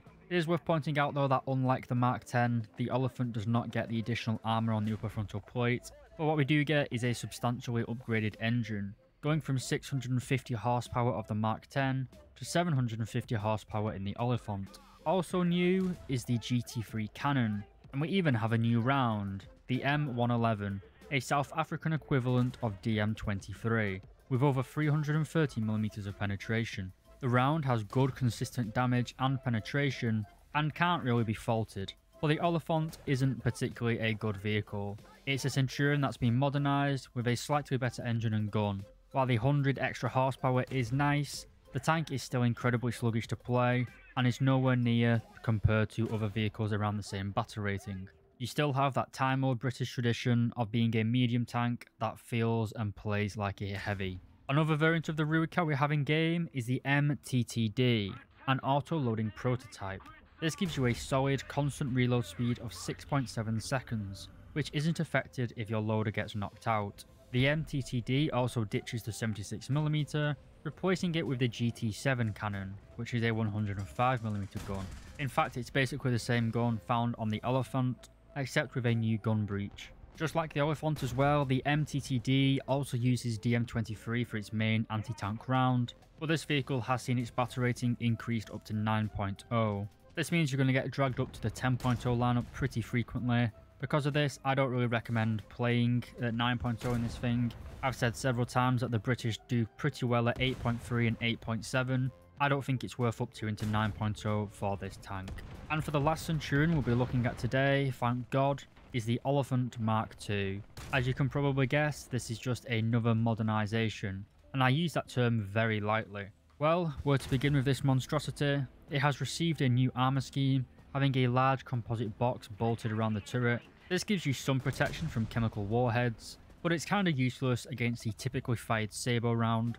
It also gets bumped up in battle rating to 9.3, which is fair in my opinion. That's because this tank gets access to DM63, a very modern fin round, capable of penetrating over 430mm of armor. This newly acquired firepower, as well as the addition of thermal imaging, does make you a very large threat in a 9.3 match. The engine also saw another upgrade. We now have a 1050 horsepower engine, which does solve some of the mobility issues with the Centurion, but the mobility is still a bit wanting. The Oliphant Mark II though certainly does make the Centurion a whole lot more bearable to play, and it is probably the best Centurion model in the game.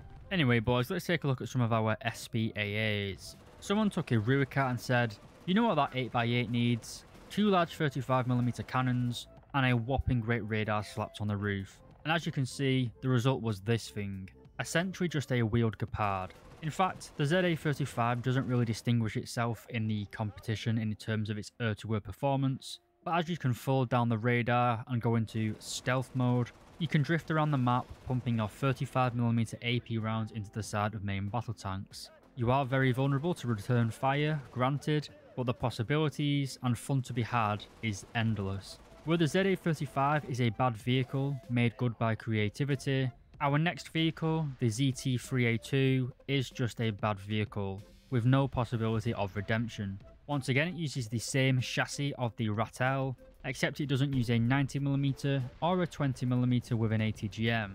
Instead, it just has a triple-barreled anti-tank guided missile. We can take 2 types of missile into a match, The stock missile uses a single warhead, and the second missile uses a tandem warhead. Both of these missiles have good penetration, but the thing that really limits this vehicle is the missile guidance system. It's absolutely awful.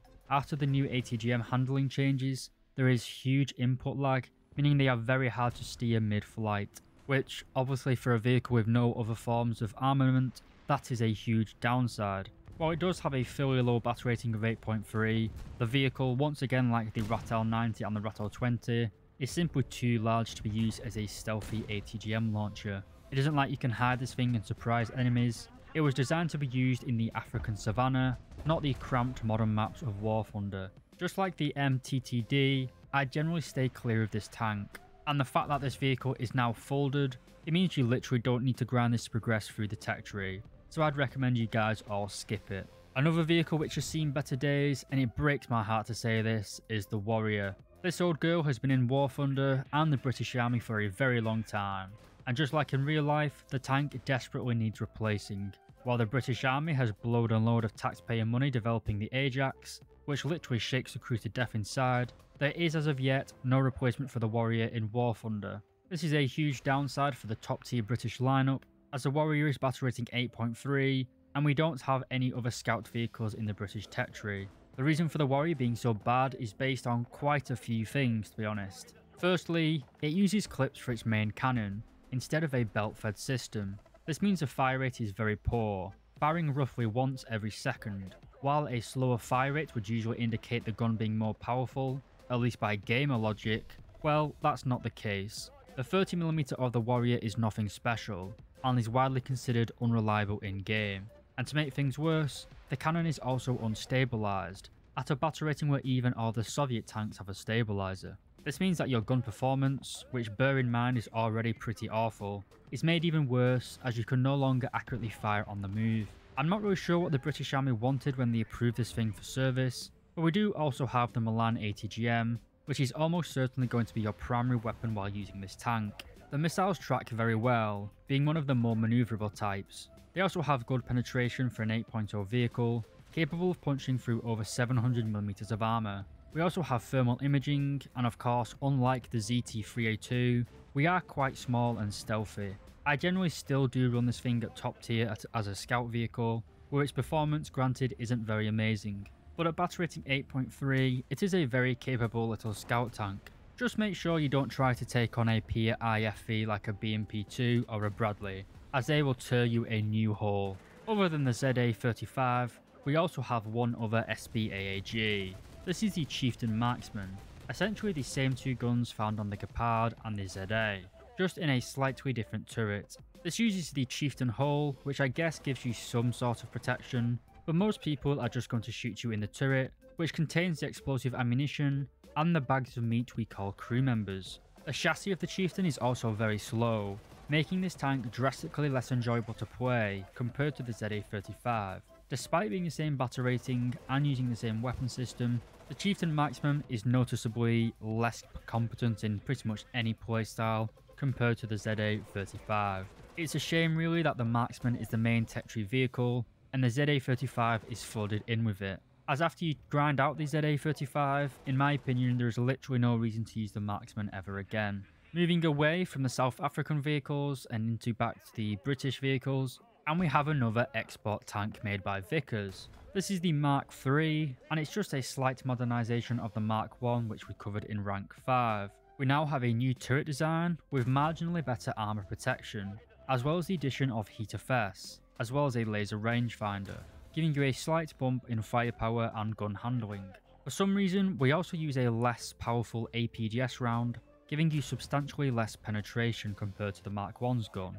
But we do have an additional heat effects round, which in combination with that laser rangefinder, makes you an absolute monster in the long range sniping role.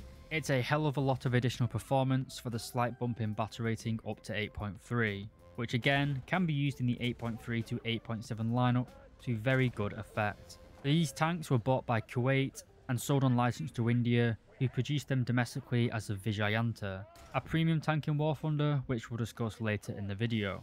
Another export tank is the Vickers Mark 11, and lads, this one really is a mixed bag. As you can see, it's a bit of a Franken tank. It is a very large hull, with a light tank turret mounted on top like a fancy hat. The turret houses a 105mm cannon, which fires the M735 Sable rounds. These rounds are pretty mid, as the kids say these days, providing decent penetration but minimal splintering damage. The armour of the 6x6 chassis is also paper thin, leaving you incredibly vulnerable to literally anything other than rifle caliber machine guns. The tank does add some much needed mobility to the British 8.7 lineup, but it is an incredibly flawed vehicle. The tank, in my opinion, is just too tall to carry out its designated battlefield role. You can't really be a rat or a camper with a massive hull really. It's a decent addition to the British tech tree, but it certainly isn't going to be a first spawn, and there are much better vehicles in the 8.7 lineup. Vickers did solve these issues though, and they actually made a decent scout vehicle. This comes directly after the Mark 11, and it is the VFM-5, or the Vickers Mark 5. This vehicle was based on the CCVL from the American tech tree, except with the same turrets found on the Vickers Mark 11. While the CCVL in the American tech tree is currently battle rating 10.0, the VFM-5 is 9.3. So what are we lacking? Well, it certainly isn't firepower, as we have access to DM33, a very powerful AP FSDS round. Unlike the CCVL though, we do lack a thermal imager. In my opinion, the VFM-5 is a side grade to the American CCVL, but it is pretty much a direct upgrade compared to the Vickers Mark 11. It uses the same turret in a dramatically smaller hull, and we even get a better main gun round. It's just a pity that this is battle rating 9.3, as it's just a bit of a rough spot in the current meta, as you're basically getting your shit kicked in by the 10.0 Soviet lineup every game. But enough doom and gloom, let's cover a surprisingly good tank. In rank 5, I'll cover the Swingfire. And in the 80s, the British produced a modernised variant. This used the FV107 chassis and was called the Striker. It has an increased first stage missile stowage, going from 2 missiles on the Swingfire to 5 on the Striker. It uses the same guidance system as the Swingfire, but now comes equipped with thermal imaging, as well as the Mark II missile, going from 535mm of penetration of the Mark I Swingfire to 700mm on the Mark II. Due to the lofting system, these tanks are great to hold down, as you only need the guidance camera to be exposed in order to guide the missile. However, on the Striker, the guidance camera is mounted a lot lower down compared to the camera on the Swingfire. So the earlier vehicle is much better hold down in my opinion, but the Striker has much better mobility, more advanced missiles, and thermal imaging. Well boys, the time has come to subject ourselves to the true pain and misery as we take a look at the Chieftains. Certainly, these are the sexiest tanks to ever be produced, but that is really where the positives end. These tanks are pretty old, designed when the T-55 and the T-62 were still being fielded by the Soviets, in their non-modernised variants. The Chieftain was designed to give fantastic protection against gun-firing traditional APC-BC and APDS rounds, not the powerful AP-FSDS rounds which are now being fired back at you on the battlefield. Historically, the T-64 really was a kick in the balls for the British, as we went from having very well armed and armoured tanks to looking rather average in both departments compared to the new Soviet main battle tank. The Chieftain, unlike American, German and French designs, focused on thick armour over mobility. Well, is it helpful to have thick armour on the approaches to top tier? Well, yes and no. It does keep you safe from the infantry fighting via cannons, but gives you next to no protection against most of the tank guns that will be firing at you. It's also fitted with a weak engine, which being British designed, meant it didn't fucking work. Granted, this was mainly due to the retarded policy of NATO multi-fuel engines, but the Americans and Germans managed, and the British were once again plagued by terrible mobility. We've now come full circle from rank 2 and 3. 3 cheers for British engineers. Where many people will say the Chieftain is strong though, is its main gun.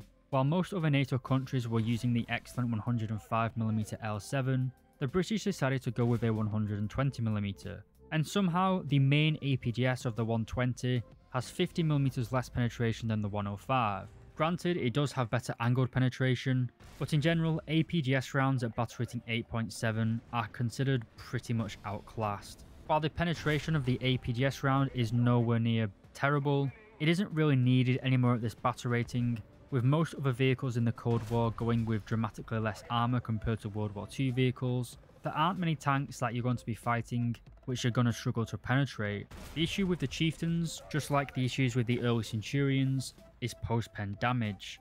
a lot of lightly armoured tanks around battle rating 8.7, they don't really have enough armour plate to create shrapnel. Because of this, the APDS rounds again have a major issue causing post-pen damage. Because of this, I'd always recommend to aim for the crew members. This is good practice for any tank in War Thunder, but it's near a necessity for the chieftains. The rate of fire is also lower than contemporary 105mm guns, due to the larger caliber and 2-piece ammunition. While AP FSDS would be nice, the APDS can still be used at 8.7. While I do have major gripes with the main gun, by far the main issue with the chieftain is the mobility. It has a power to weight ratio of 12.1, which is basically the same as the Centurion Mark III at 7.7. Overall though, for some strange reason, the Chieftain Mark III is doing surprisingly well in the current meta. It's seemingly getting many down tiers, which dramatically increases its performance. But I'd recommend you guys playing this tank fast while the fun lasts, because Guardian's going to do what they always do, and they'll increase the battle rating of tanks which people find fun to play. No boys, you aren't allowed to have fun in War Thunder, that would cut down on Golden Eagle sales. Anyway, we also have the Chieftain Mark V. This also sits at battle rating 8.7, and this was the final variant to be produced on mass scale. Not really much has changed from the Mark III, but we do get an engine upgrade, going from 660 horsepower of the Mark III to 760 horsepower of the Mark V. This increases the power to weight ratio from 12.1 to 13.8, but that is the only major change between the 3 and the 5. We have the same gun and armour, just marginally better mobility. The Mark V is flooded with the Mark III, but I would actually recommend that you grind this one. It doesn't take that long, now that flooded vehicles have had the RP reduced, and again it is a great tank in the current 8.7 meta. A chieftain that isn't doing too great in the current meta is the Mark X. This was the true modernisation of this tank, and probably the variant that most people think of when they hear the name Chieftain. It features the legendary Stillbrew armour add-on, which sits on top of the turret, giving you additional protection from chemical warheads. The engine performance remains unchanged from the Mark V, but we do also have the extra weight from the add-on armour, as well as a laser rangefinder. The major addition though is the 120mm AP FSDS round, the L23. It has high penetration, but just like the APDS, the post-pen damage is a rather lackluster. Overall though, in terms of sheer performance, this is the best chieftain in the tech tree, but the reason I wouldn't recommend people playing it is because of its battle rating of 9.0. It's outside that 8.7 golden lineup, and I don't think the addition of L23 or the Stillbrew add-on armour is worth the potential risk of an up tier to 10.0. And that's it boys for tech tree vehicles. Rank 6 used to be bigger, but Gaijin moved the challengers up to rank 7 for some reason. All that we've got left to cover now are the premiums, and unlike rank 5, we actually have quite a lot of decent grinders. Being aggressive in the early stage of a game is my go-to strategy with the British, and the vehicle I do this in is the Ruikat 105. The first of the 3 premiums we'll be covering. This tank is straight up probably the best performing premium the British have access to. It doesn't have good armour, but what it does have is speed and firepower. Like the Ruikat Mark 1D, the 105 is an 8x8 wheeled vehicle, but as you've probably guessed, it's equipped with a 105mm cannon, similar to the gun found on the MTTD, except the 105 does not have an autoloader. Another difference is while the MTTD gets DM23, the 105 gets DM33, giving it both better penetration and post-pen damage, making the premium Ruikat by far the best Ruikat variant in the game. The only catch of course is that it's behind a $60 paywall. Thanks Gaijin. The battle rating of 9.3 does also push it out of the 8.7 lineup, obviously, but this tank can perform at any battle rating.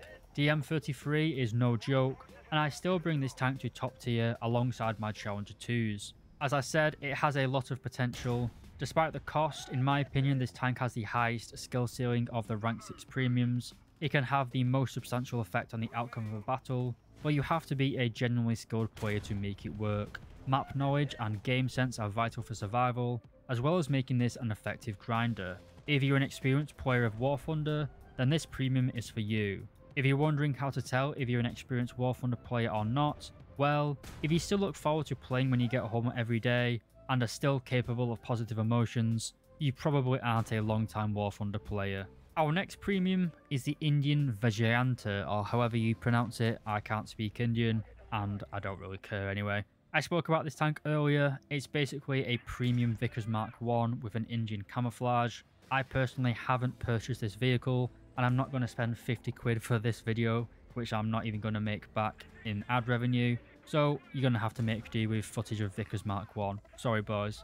And the biggest reason for this is that it's pretty much a complete downgrade compared to even the Vickers Mark 1. The Tech Tree Vickers sits at battery rating 8.0 and has an engine producing 608 horsepower. For some reason, the premium Vijayanta sits at battery rating 8.3 with an engine only producing 538 horsepower. So it has less engine power and a higher battery rating, despite having the exact same armor and firepower. A much better option is simply just putting a talisman on the Vickers Mark 3, as it has that fantastic heat-fest round, laser rangefinder, better mobility, and of course, it's a lot cheaper to just get a talisman. And finally for rank 6, we have the Khalid. You may pass for free. You are a friend of Al-Kharid. Anyway, this is a modernized Chieftain Mark 5, sold to the Jordanian Armed Forces. Unlike other modernizations in War Thunder, which usually adds things like more modern rounds and thermal imaging, but with the Khalid, we just get a new engine. Arguably though, this fixes a lot of issues with the original Chieftains. The Khalid is fitted with a 1200 horsepower engine, compared to the 760 horsepower engine fitted to the Tech Tree Mark 5. So you do have a fantastic level of flexibility with the Khalid. It also gets the L23 fin round from the Mark 10, but it doesn't get the Mark 10's add-on armor, which brings us on to the largest weakness of the Khalid, which is the survivability. The tank was obviously designed in the 60s to fight APC-BC rounds, and you are now frequently seeing upties to 10.3, fighting Leopard 2s and M1 KVTs. Fighting these tanks armed with high-power Sabo rounds isn't particularly fun, and your armor is essentially just dead weight. Unlike the other two premium vehicles I covered, the Khalid is a Golden Eagle Premium, meaning this tank doesn't come with any additional premium time or extra Golden Eagles. Personally, I didn't really like the Khalid when it was first added to the game, but I think this was me playing it wrong. Now, I kind of actually like it. I do well by using my good mobility at the start of a match, getting into a strong hold down position, and then basically just playing very defensively. I run a 9.3 lineup with the Ruakat 105, VF-M5 and the Khalid. It does make a nice little power lineup, it's just the up tiers which are a problem. And also just like the Ruakat 105, the strongest chieftain in the game is also behind a paywall. And that's rank 6 lads. Quite an eclectic group of vehicles, as I'm sure you'll agree. Most of the tanks in this rank go well with the vehicles from rank 5.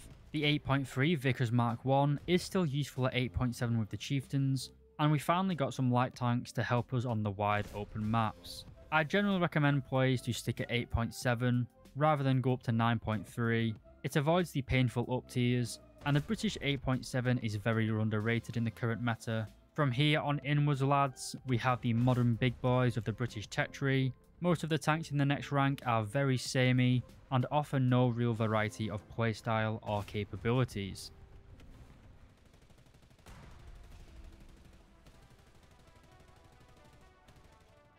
Alright boys, last rank until the suffering ends, both for you watching and me recording this video. This is 30 pages long, this script, and my voice is absolutely gone. I feel like I've smoked 50 cigarettes in an hour. My throat is absolutely gone. Anyway, this is rank 7. It's very small, mainly due to the British arms industry being on its arse. Most of the tanks here are minor upgrades compared to one another. For a military, they would be considered the same tank, but Guardian has took some creative liberty and created several variants with slight changes just to buff out the British Tech Tree. Rank 7 is currently home to 9 main battle tanks and 2 air defense vehicles, an event vehicle and 1 premium.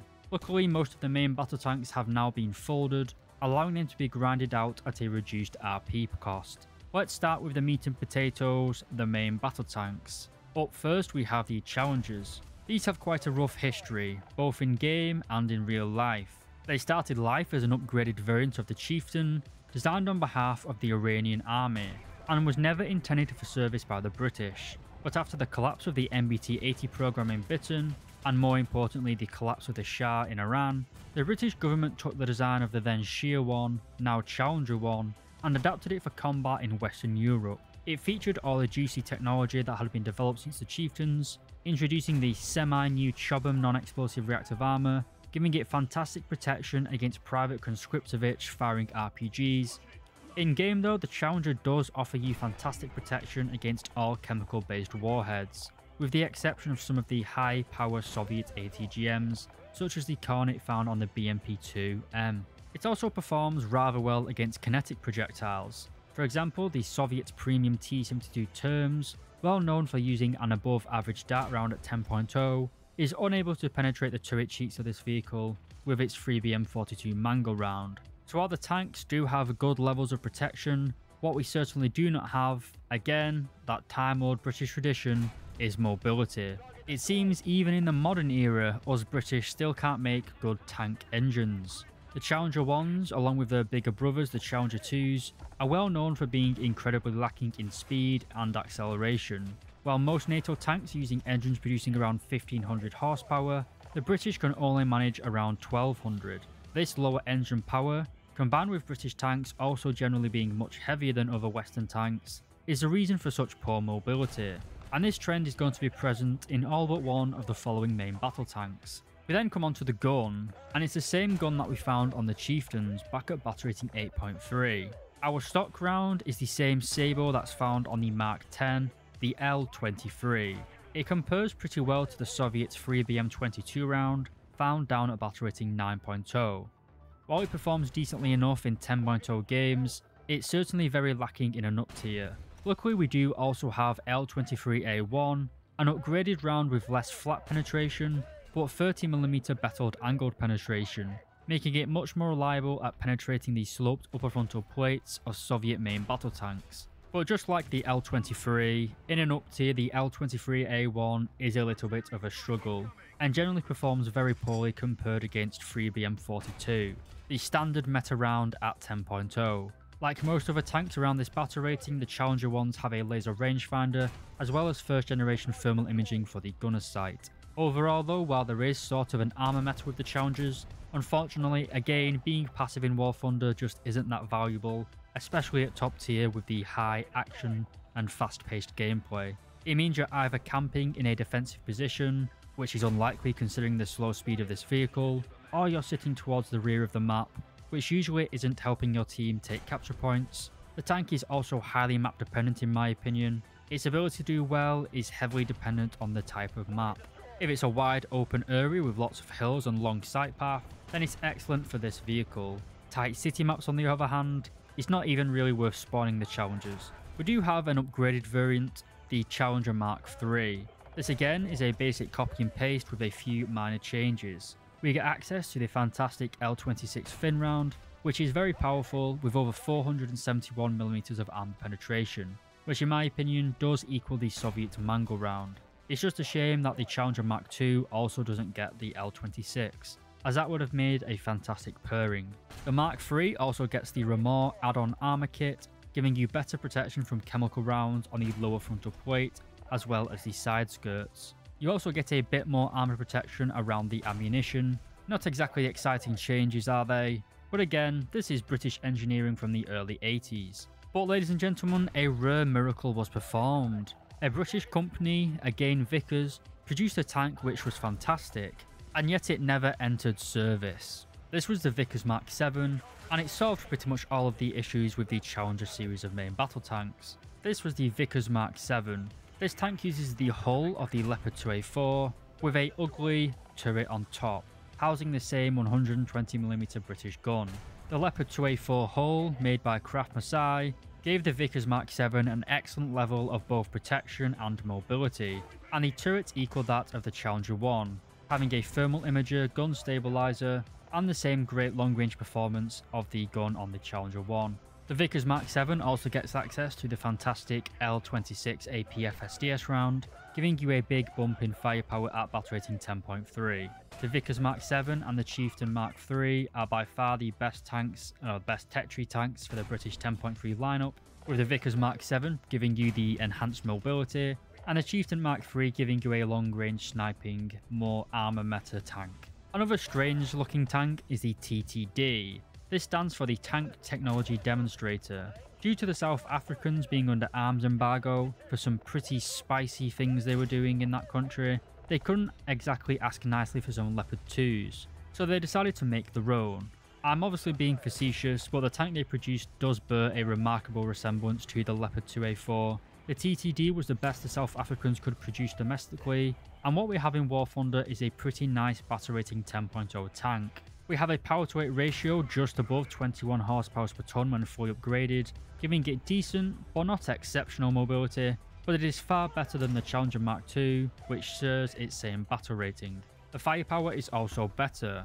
While it still only has a 105mm gun, just like the Oliphant Mark II, it gets access to the fantastic DM63 round, giving it 430mm of penetration. While it doesn't have a coaxial machine gun, which is a bit of a quirk for a tank, we do have very good gun handling, with a stabilizer, as well as second generation thermal imaging for the gunner's sight. This thermal imager itself is a big advantage over both the Challenger and the Vickers Mark 7, which only have first generation thermals. One downside though is the reload speed. The TTD with an ace crew can reload every 6.7 seconds, compared to the 6 seconds of the Vickers and the 5 seconds of the Challengers. Despite having to grind out the entire South African line to get the TTD, I'd say it's well worth it. It sits between the Vickers and Challengers in terms of mobility and armor protection, and compares very well to both of them in terms of firepower. Let's take a quick break from the main battle tanks and cover our two air defense vehicles, before we finish with the Challenger 2s. We'll start with the Stormer. This is a fairly unique air defense vehicle. Instead of using radar, it uses an IRST, or Infrared Search and Track, a passive system for detecting aircraft. This means enemies will not be alerted when you lock onto them, but it also doesn't give you any range data. The Stormer fires the Stormer High Velocity Missile. This consists of a single stage rocket motor with 3 darts mounted on top. When launched, the missile motor burns and accelerates the darts up to a very high speed, 1178 meters per second to be precise. After the motor burns out, the darts separate and travel to the target using a laser targeting system. These missiles have serious strengths and serious weaknesses. During the initial motor burn, the missiles are incredibly sluggish, not wanting to maneuver due to the huge amounts of thrust being applied via the rocket. This makes them unsuitable for use against close range targets. Anything with around 1.5 kilometers is going to be quite challenging to hit, so we do have a pretty large minimal engagement range. So what about the maximum range? Well, here we have another problem. As soon as the 3 darts separate from the spent motor, they are losing speed and slowing down. Because of this, the Stormer is not capable of being a long range weapon, only really being effective out to a range of 7 kilometers. This is an issue due to the modern helicopters found at these battle ratings. American helicopters using the Hellfire have a standoff range of 8 kilometers, for example, and Soviet helicopters with the Akias can stand off at 10 kilometers, meaning that these helicopters can kill you and you can't do shit in return. Regardless of the missile's quirks though, within 1.5 to 7 kilometers, the Stormer is a very lethal anti-aircraft system. The high speed makes it very hard for enemy helicopter players to dodge, as the closing speed is so high. The chassis itself also has 3rd generation thermal imaging and the fantastic IRST feature.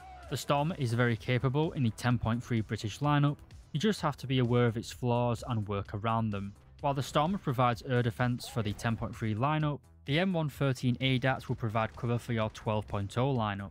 Sitting at battle rating 11.7, as you've probably guessed, this vehicle uses the same missile system found on the American ADATs, but instead of using a Bradley hull, this tank uses the M113 APC as its chassis. If you're confused by this, seeing as the British never used the M113, that's because this vehicle is technically a Canadian air defense system. Unlike the American version, we lose the 25mm cannon mounted on top, which does leave the tank feeling very vulnerable on the ground.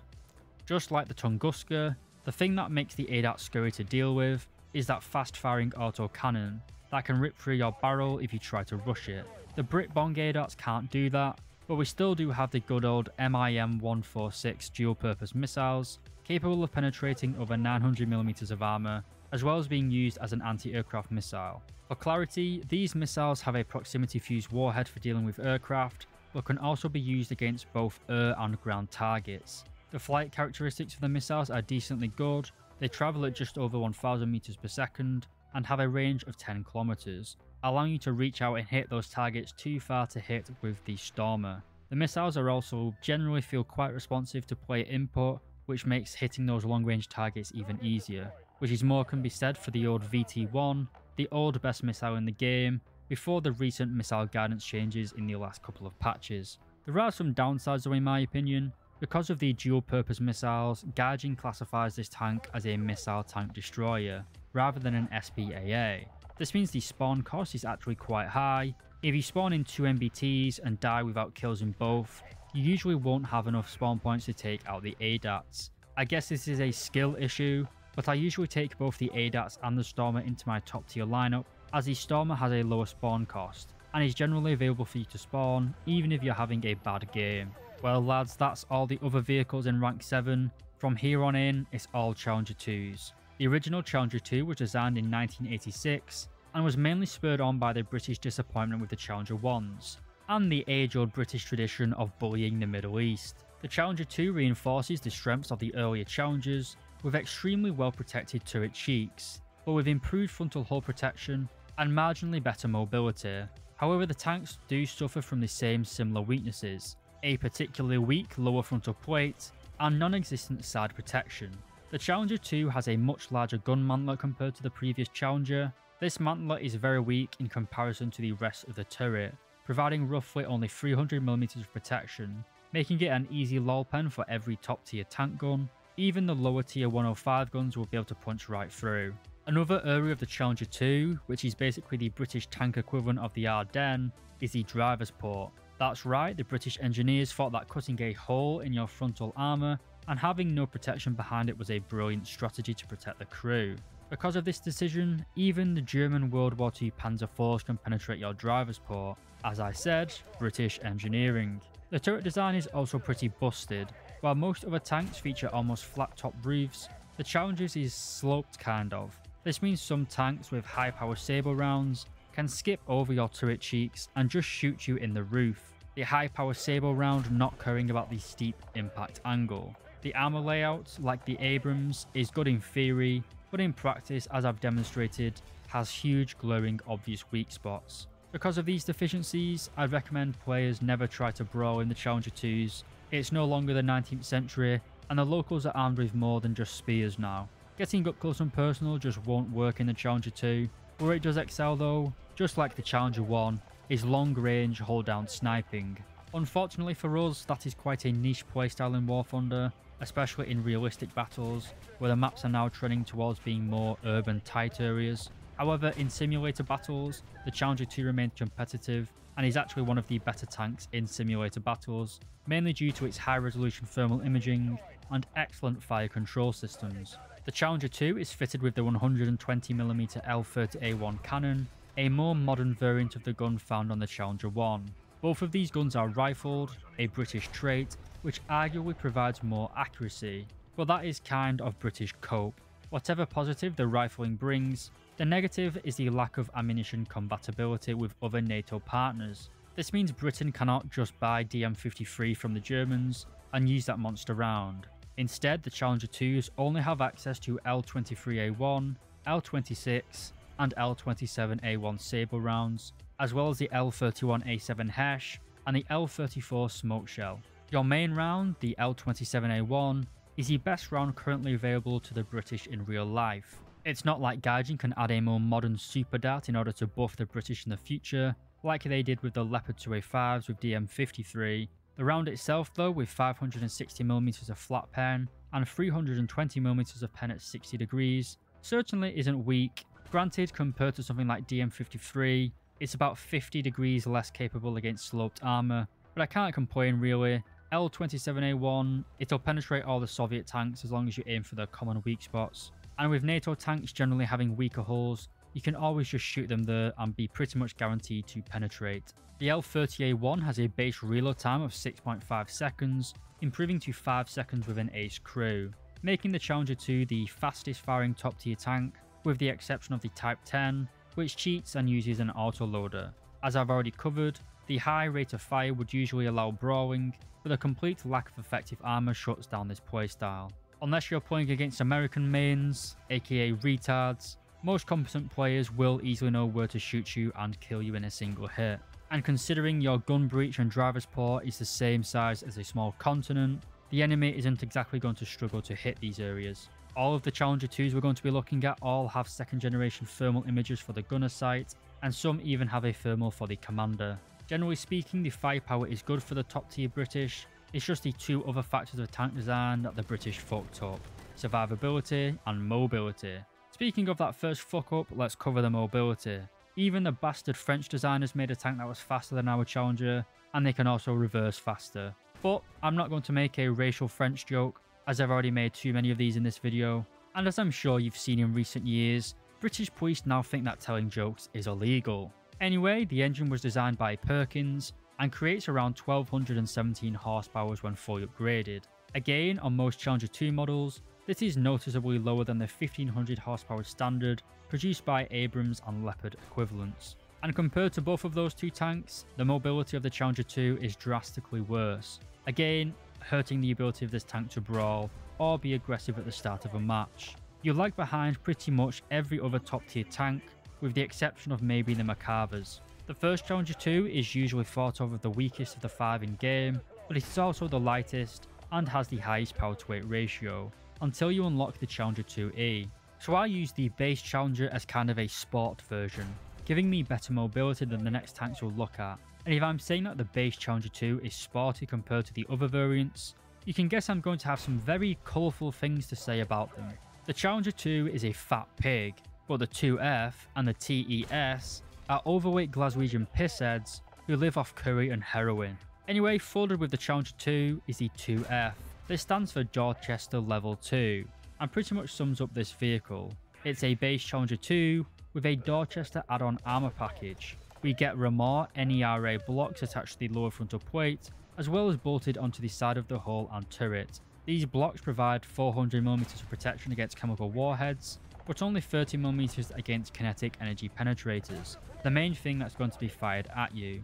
The add-on armour also adds 6.5 tons of weight to the vehicle, slowing it down substantially and making the downsides of the base model even worse. We then have the Challenger 2 TES, standing for Theatre Entry Standard. In the case of a hot war, this is what the tanks would be looked like if they were deployed. Compared to the 2F, the lower frontal plate loses the Remor, but gains a bolt-on Dorchester composite armour block, which does help, but enemies can still easily punch through the driver's port and gun breach.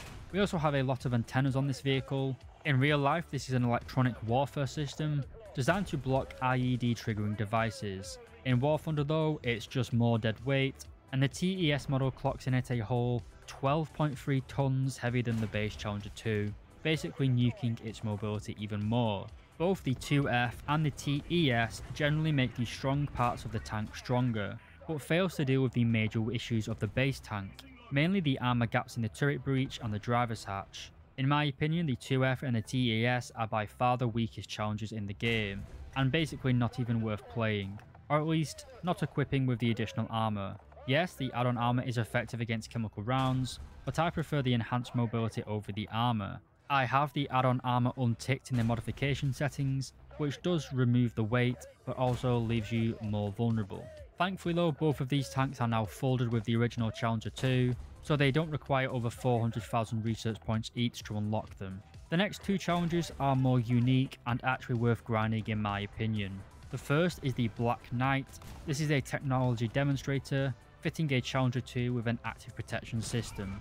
This consists of radar detectors and tube-launch shaped charges. When the radar detects a missile heading towards a tank, the shaped charges are fired and detonate the missile before it hits the tank. This is largely a gimmick, as obviously most tanks aren't firing missiles at you, but it can keep you safe from helicopters. Again though, it doesn't address the main issue with the Challenger series of tanks, that being the major frontal weak spots to AP FSDS rounds. The tank also gets bumped up to battle rating 11.7, solely for the addition of the APS, which is pretty dumb in my opinion, as it doesn't protect you from the Sable rounds, and the Black Knight lacks the additional armor protection. It's just a Challenger 2 base model with an add-on active protection system gimmick. And finally, for our tech tree vehicles, we have the Challenger 2E. Like the Khalid from earlier, the 2E is a model aimed at export, fitted with a more powerful engine, going from 1217 horsepower to 1500 horsepower, using of course a German engine. With the enhanced engine power, it actually gives British top tier a decently fast main battle tank. but just like the other variants, you still have the major weak spots. I'm not going to moan though, a more mobile challenger is certainly workable, and you can have good success at top tier. I'd recommend taking plenty of backups on the Challenger 2E though lads, as if you get knocked out and have to go back to using some of these slower other Challenger 2s, it is very depressing. And that covers all the Tech Tree vehicles in rank 7. We only have one more premium and a squadron vehicle left to cover. The Challenger DS is the only rank 7 premium for the British and serves no real purpose, as we do not have a rank 8 yet in War Thunder. Any tank you can grind in the Challenger DS can also be grounded in the Rurikat or the Khalid. This tank is a straight copy and paste Challenger Mark II with a unique camouflage. It comes with all the strengths and weaknesses of the Tech Tree Challenger, it's strong at sniping and has an accurate gun. It doesn't get the upgraded L26 round though found on the Mark III, and it still only has first generation thermal imaging. Compared to both the Khalid and the Rurikat, the DS has far worse mobility and overall poor tactical flexibility. However, it is far more survivable than either of those premiums, and does fit nicely into the 10.3 British lineup. However, compared to the other rank 7 top tier premiums, such as the Leopard 2A4 Panzer Battalion, or the Soviet T-72 Terms, I feel like the Challenger DS is a lot less value for money. The M1 KVT, Panzer Battalion, and even the T-72 to some extent are fast and flexible with high power guns, and also have much more competitive lineups at their battle ratings, both in terms of backup vehicles and close air support options. I wouldn't recommend anyone buying the Challenger DS, instead putting a talisman on the Challenger Mark III or picking up one of the rank 6 premiums during a sale is a much better option. Our final vehicle, and one of the most controversial tanks added to War Thunder, is the Bishma. This is an Indian-produced variant of the T-90 and would later be used as a basis by the Russians for the T-90A.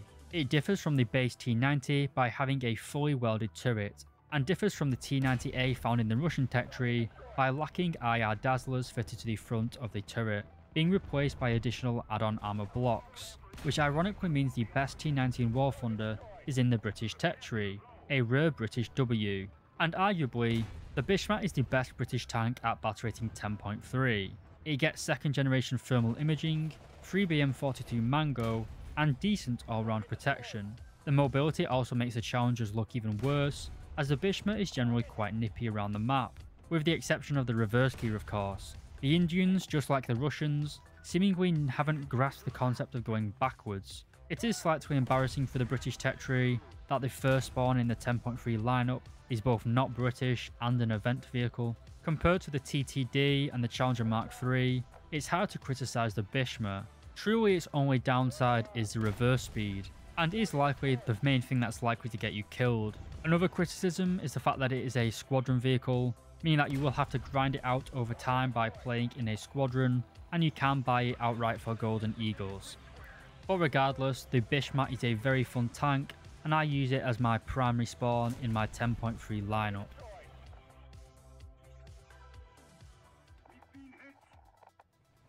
Well lads, that's it, the entire British tech tree. As I said, a few recommendations but mainly skips. A major criticism of the British is that we are rather bland and boring, and it's no different in War Thunder, especially for the first couple of ranks, only really getting some flair in rank 4 and 5, where we start to see gun stabilizers at lower battle ratings and high caliber HESH launchers like the FV4005. The upper ranks are also pretty stale, lacking any standout vehicles, both in terms of performance and pomp. We have no reliable beasts like the BVM or the Leopard 2A6, and we have no quirky vehicles like the LOSAT or the Object 279. We just have boring old Britain. Many of the British tanks are similar to the Challenger 2s. They have clearly defined negative aspects which force you into certain playstyles, which are usually very passive and not that fun to play. Most of the British lineups are usually a swing and a miss, but there are a few shining stars in the tech tree, like the Conqueror, Sherman Firefly, and Swingfire. But it's certain that the British tech tree is far less flexible than the American, German, and even the Soviet tech trees, making the British hard to learn, rigid to play, and lacking a lot of satisfaction you find with other nations. Before I leave you, I thought I'd quickly go over some of my lineup recommendations. The early battle ratings up to 2.7 are very strong for the British. The high penetration guns allow you to punch through pretty much everyone you come across, and it's same for the battle ratings of 3.3 and 4.7, with standout tanks such as the Sherman Firefly, Concept 4 and Avenger. But the traditional British clubbing BR of 7.3 is long dead now, and instead has been replaced by 8.3 and 8.7. The Chieftains at 8.7 are making a surprise comeback, as long as you play them a little cautiously, and many of the 8.3 tanks are severely underrated. While tanks such as the Warrior, Swingfighter and Striker are rarely seen in battles, in ideal situations on the wider open maps, they are seriously strong in a competent player's hands. Another emerging power lineup is 10.3. The combination of the Challenger Mark III, Vickers Mark VII and the Bishma makes for a very powerful but mobility limited lineup. The up tiers at this battle rating are also pretty rough, especially as you start encountering the gas turbine tanks, which outclass you in armor, firepower and mobility.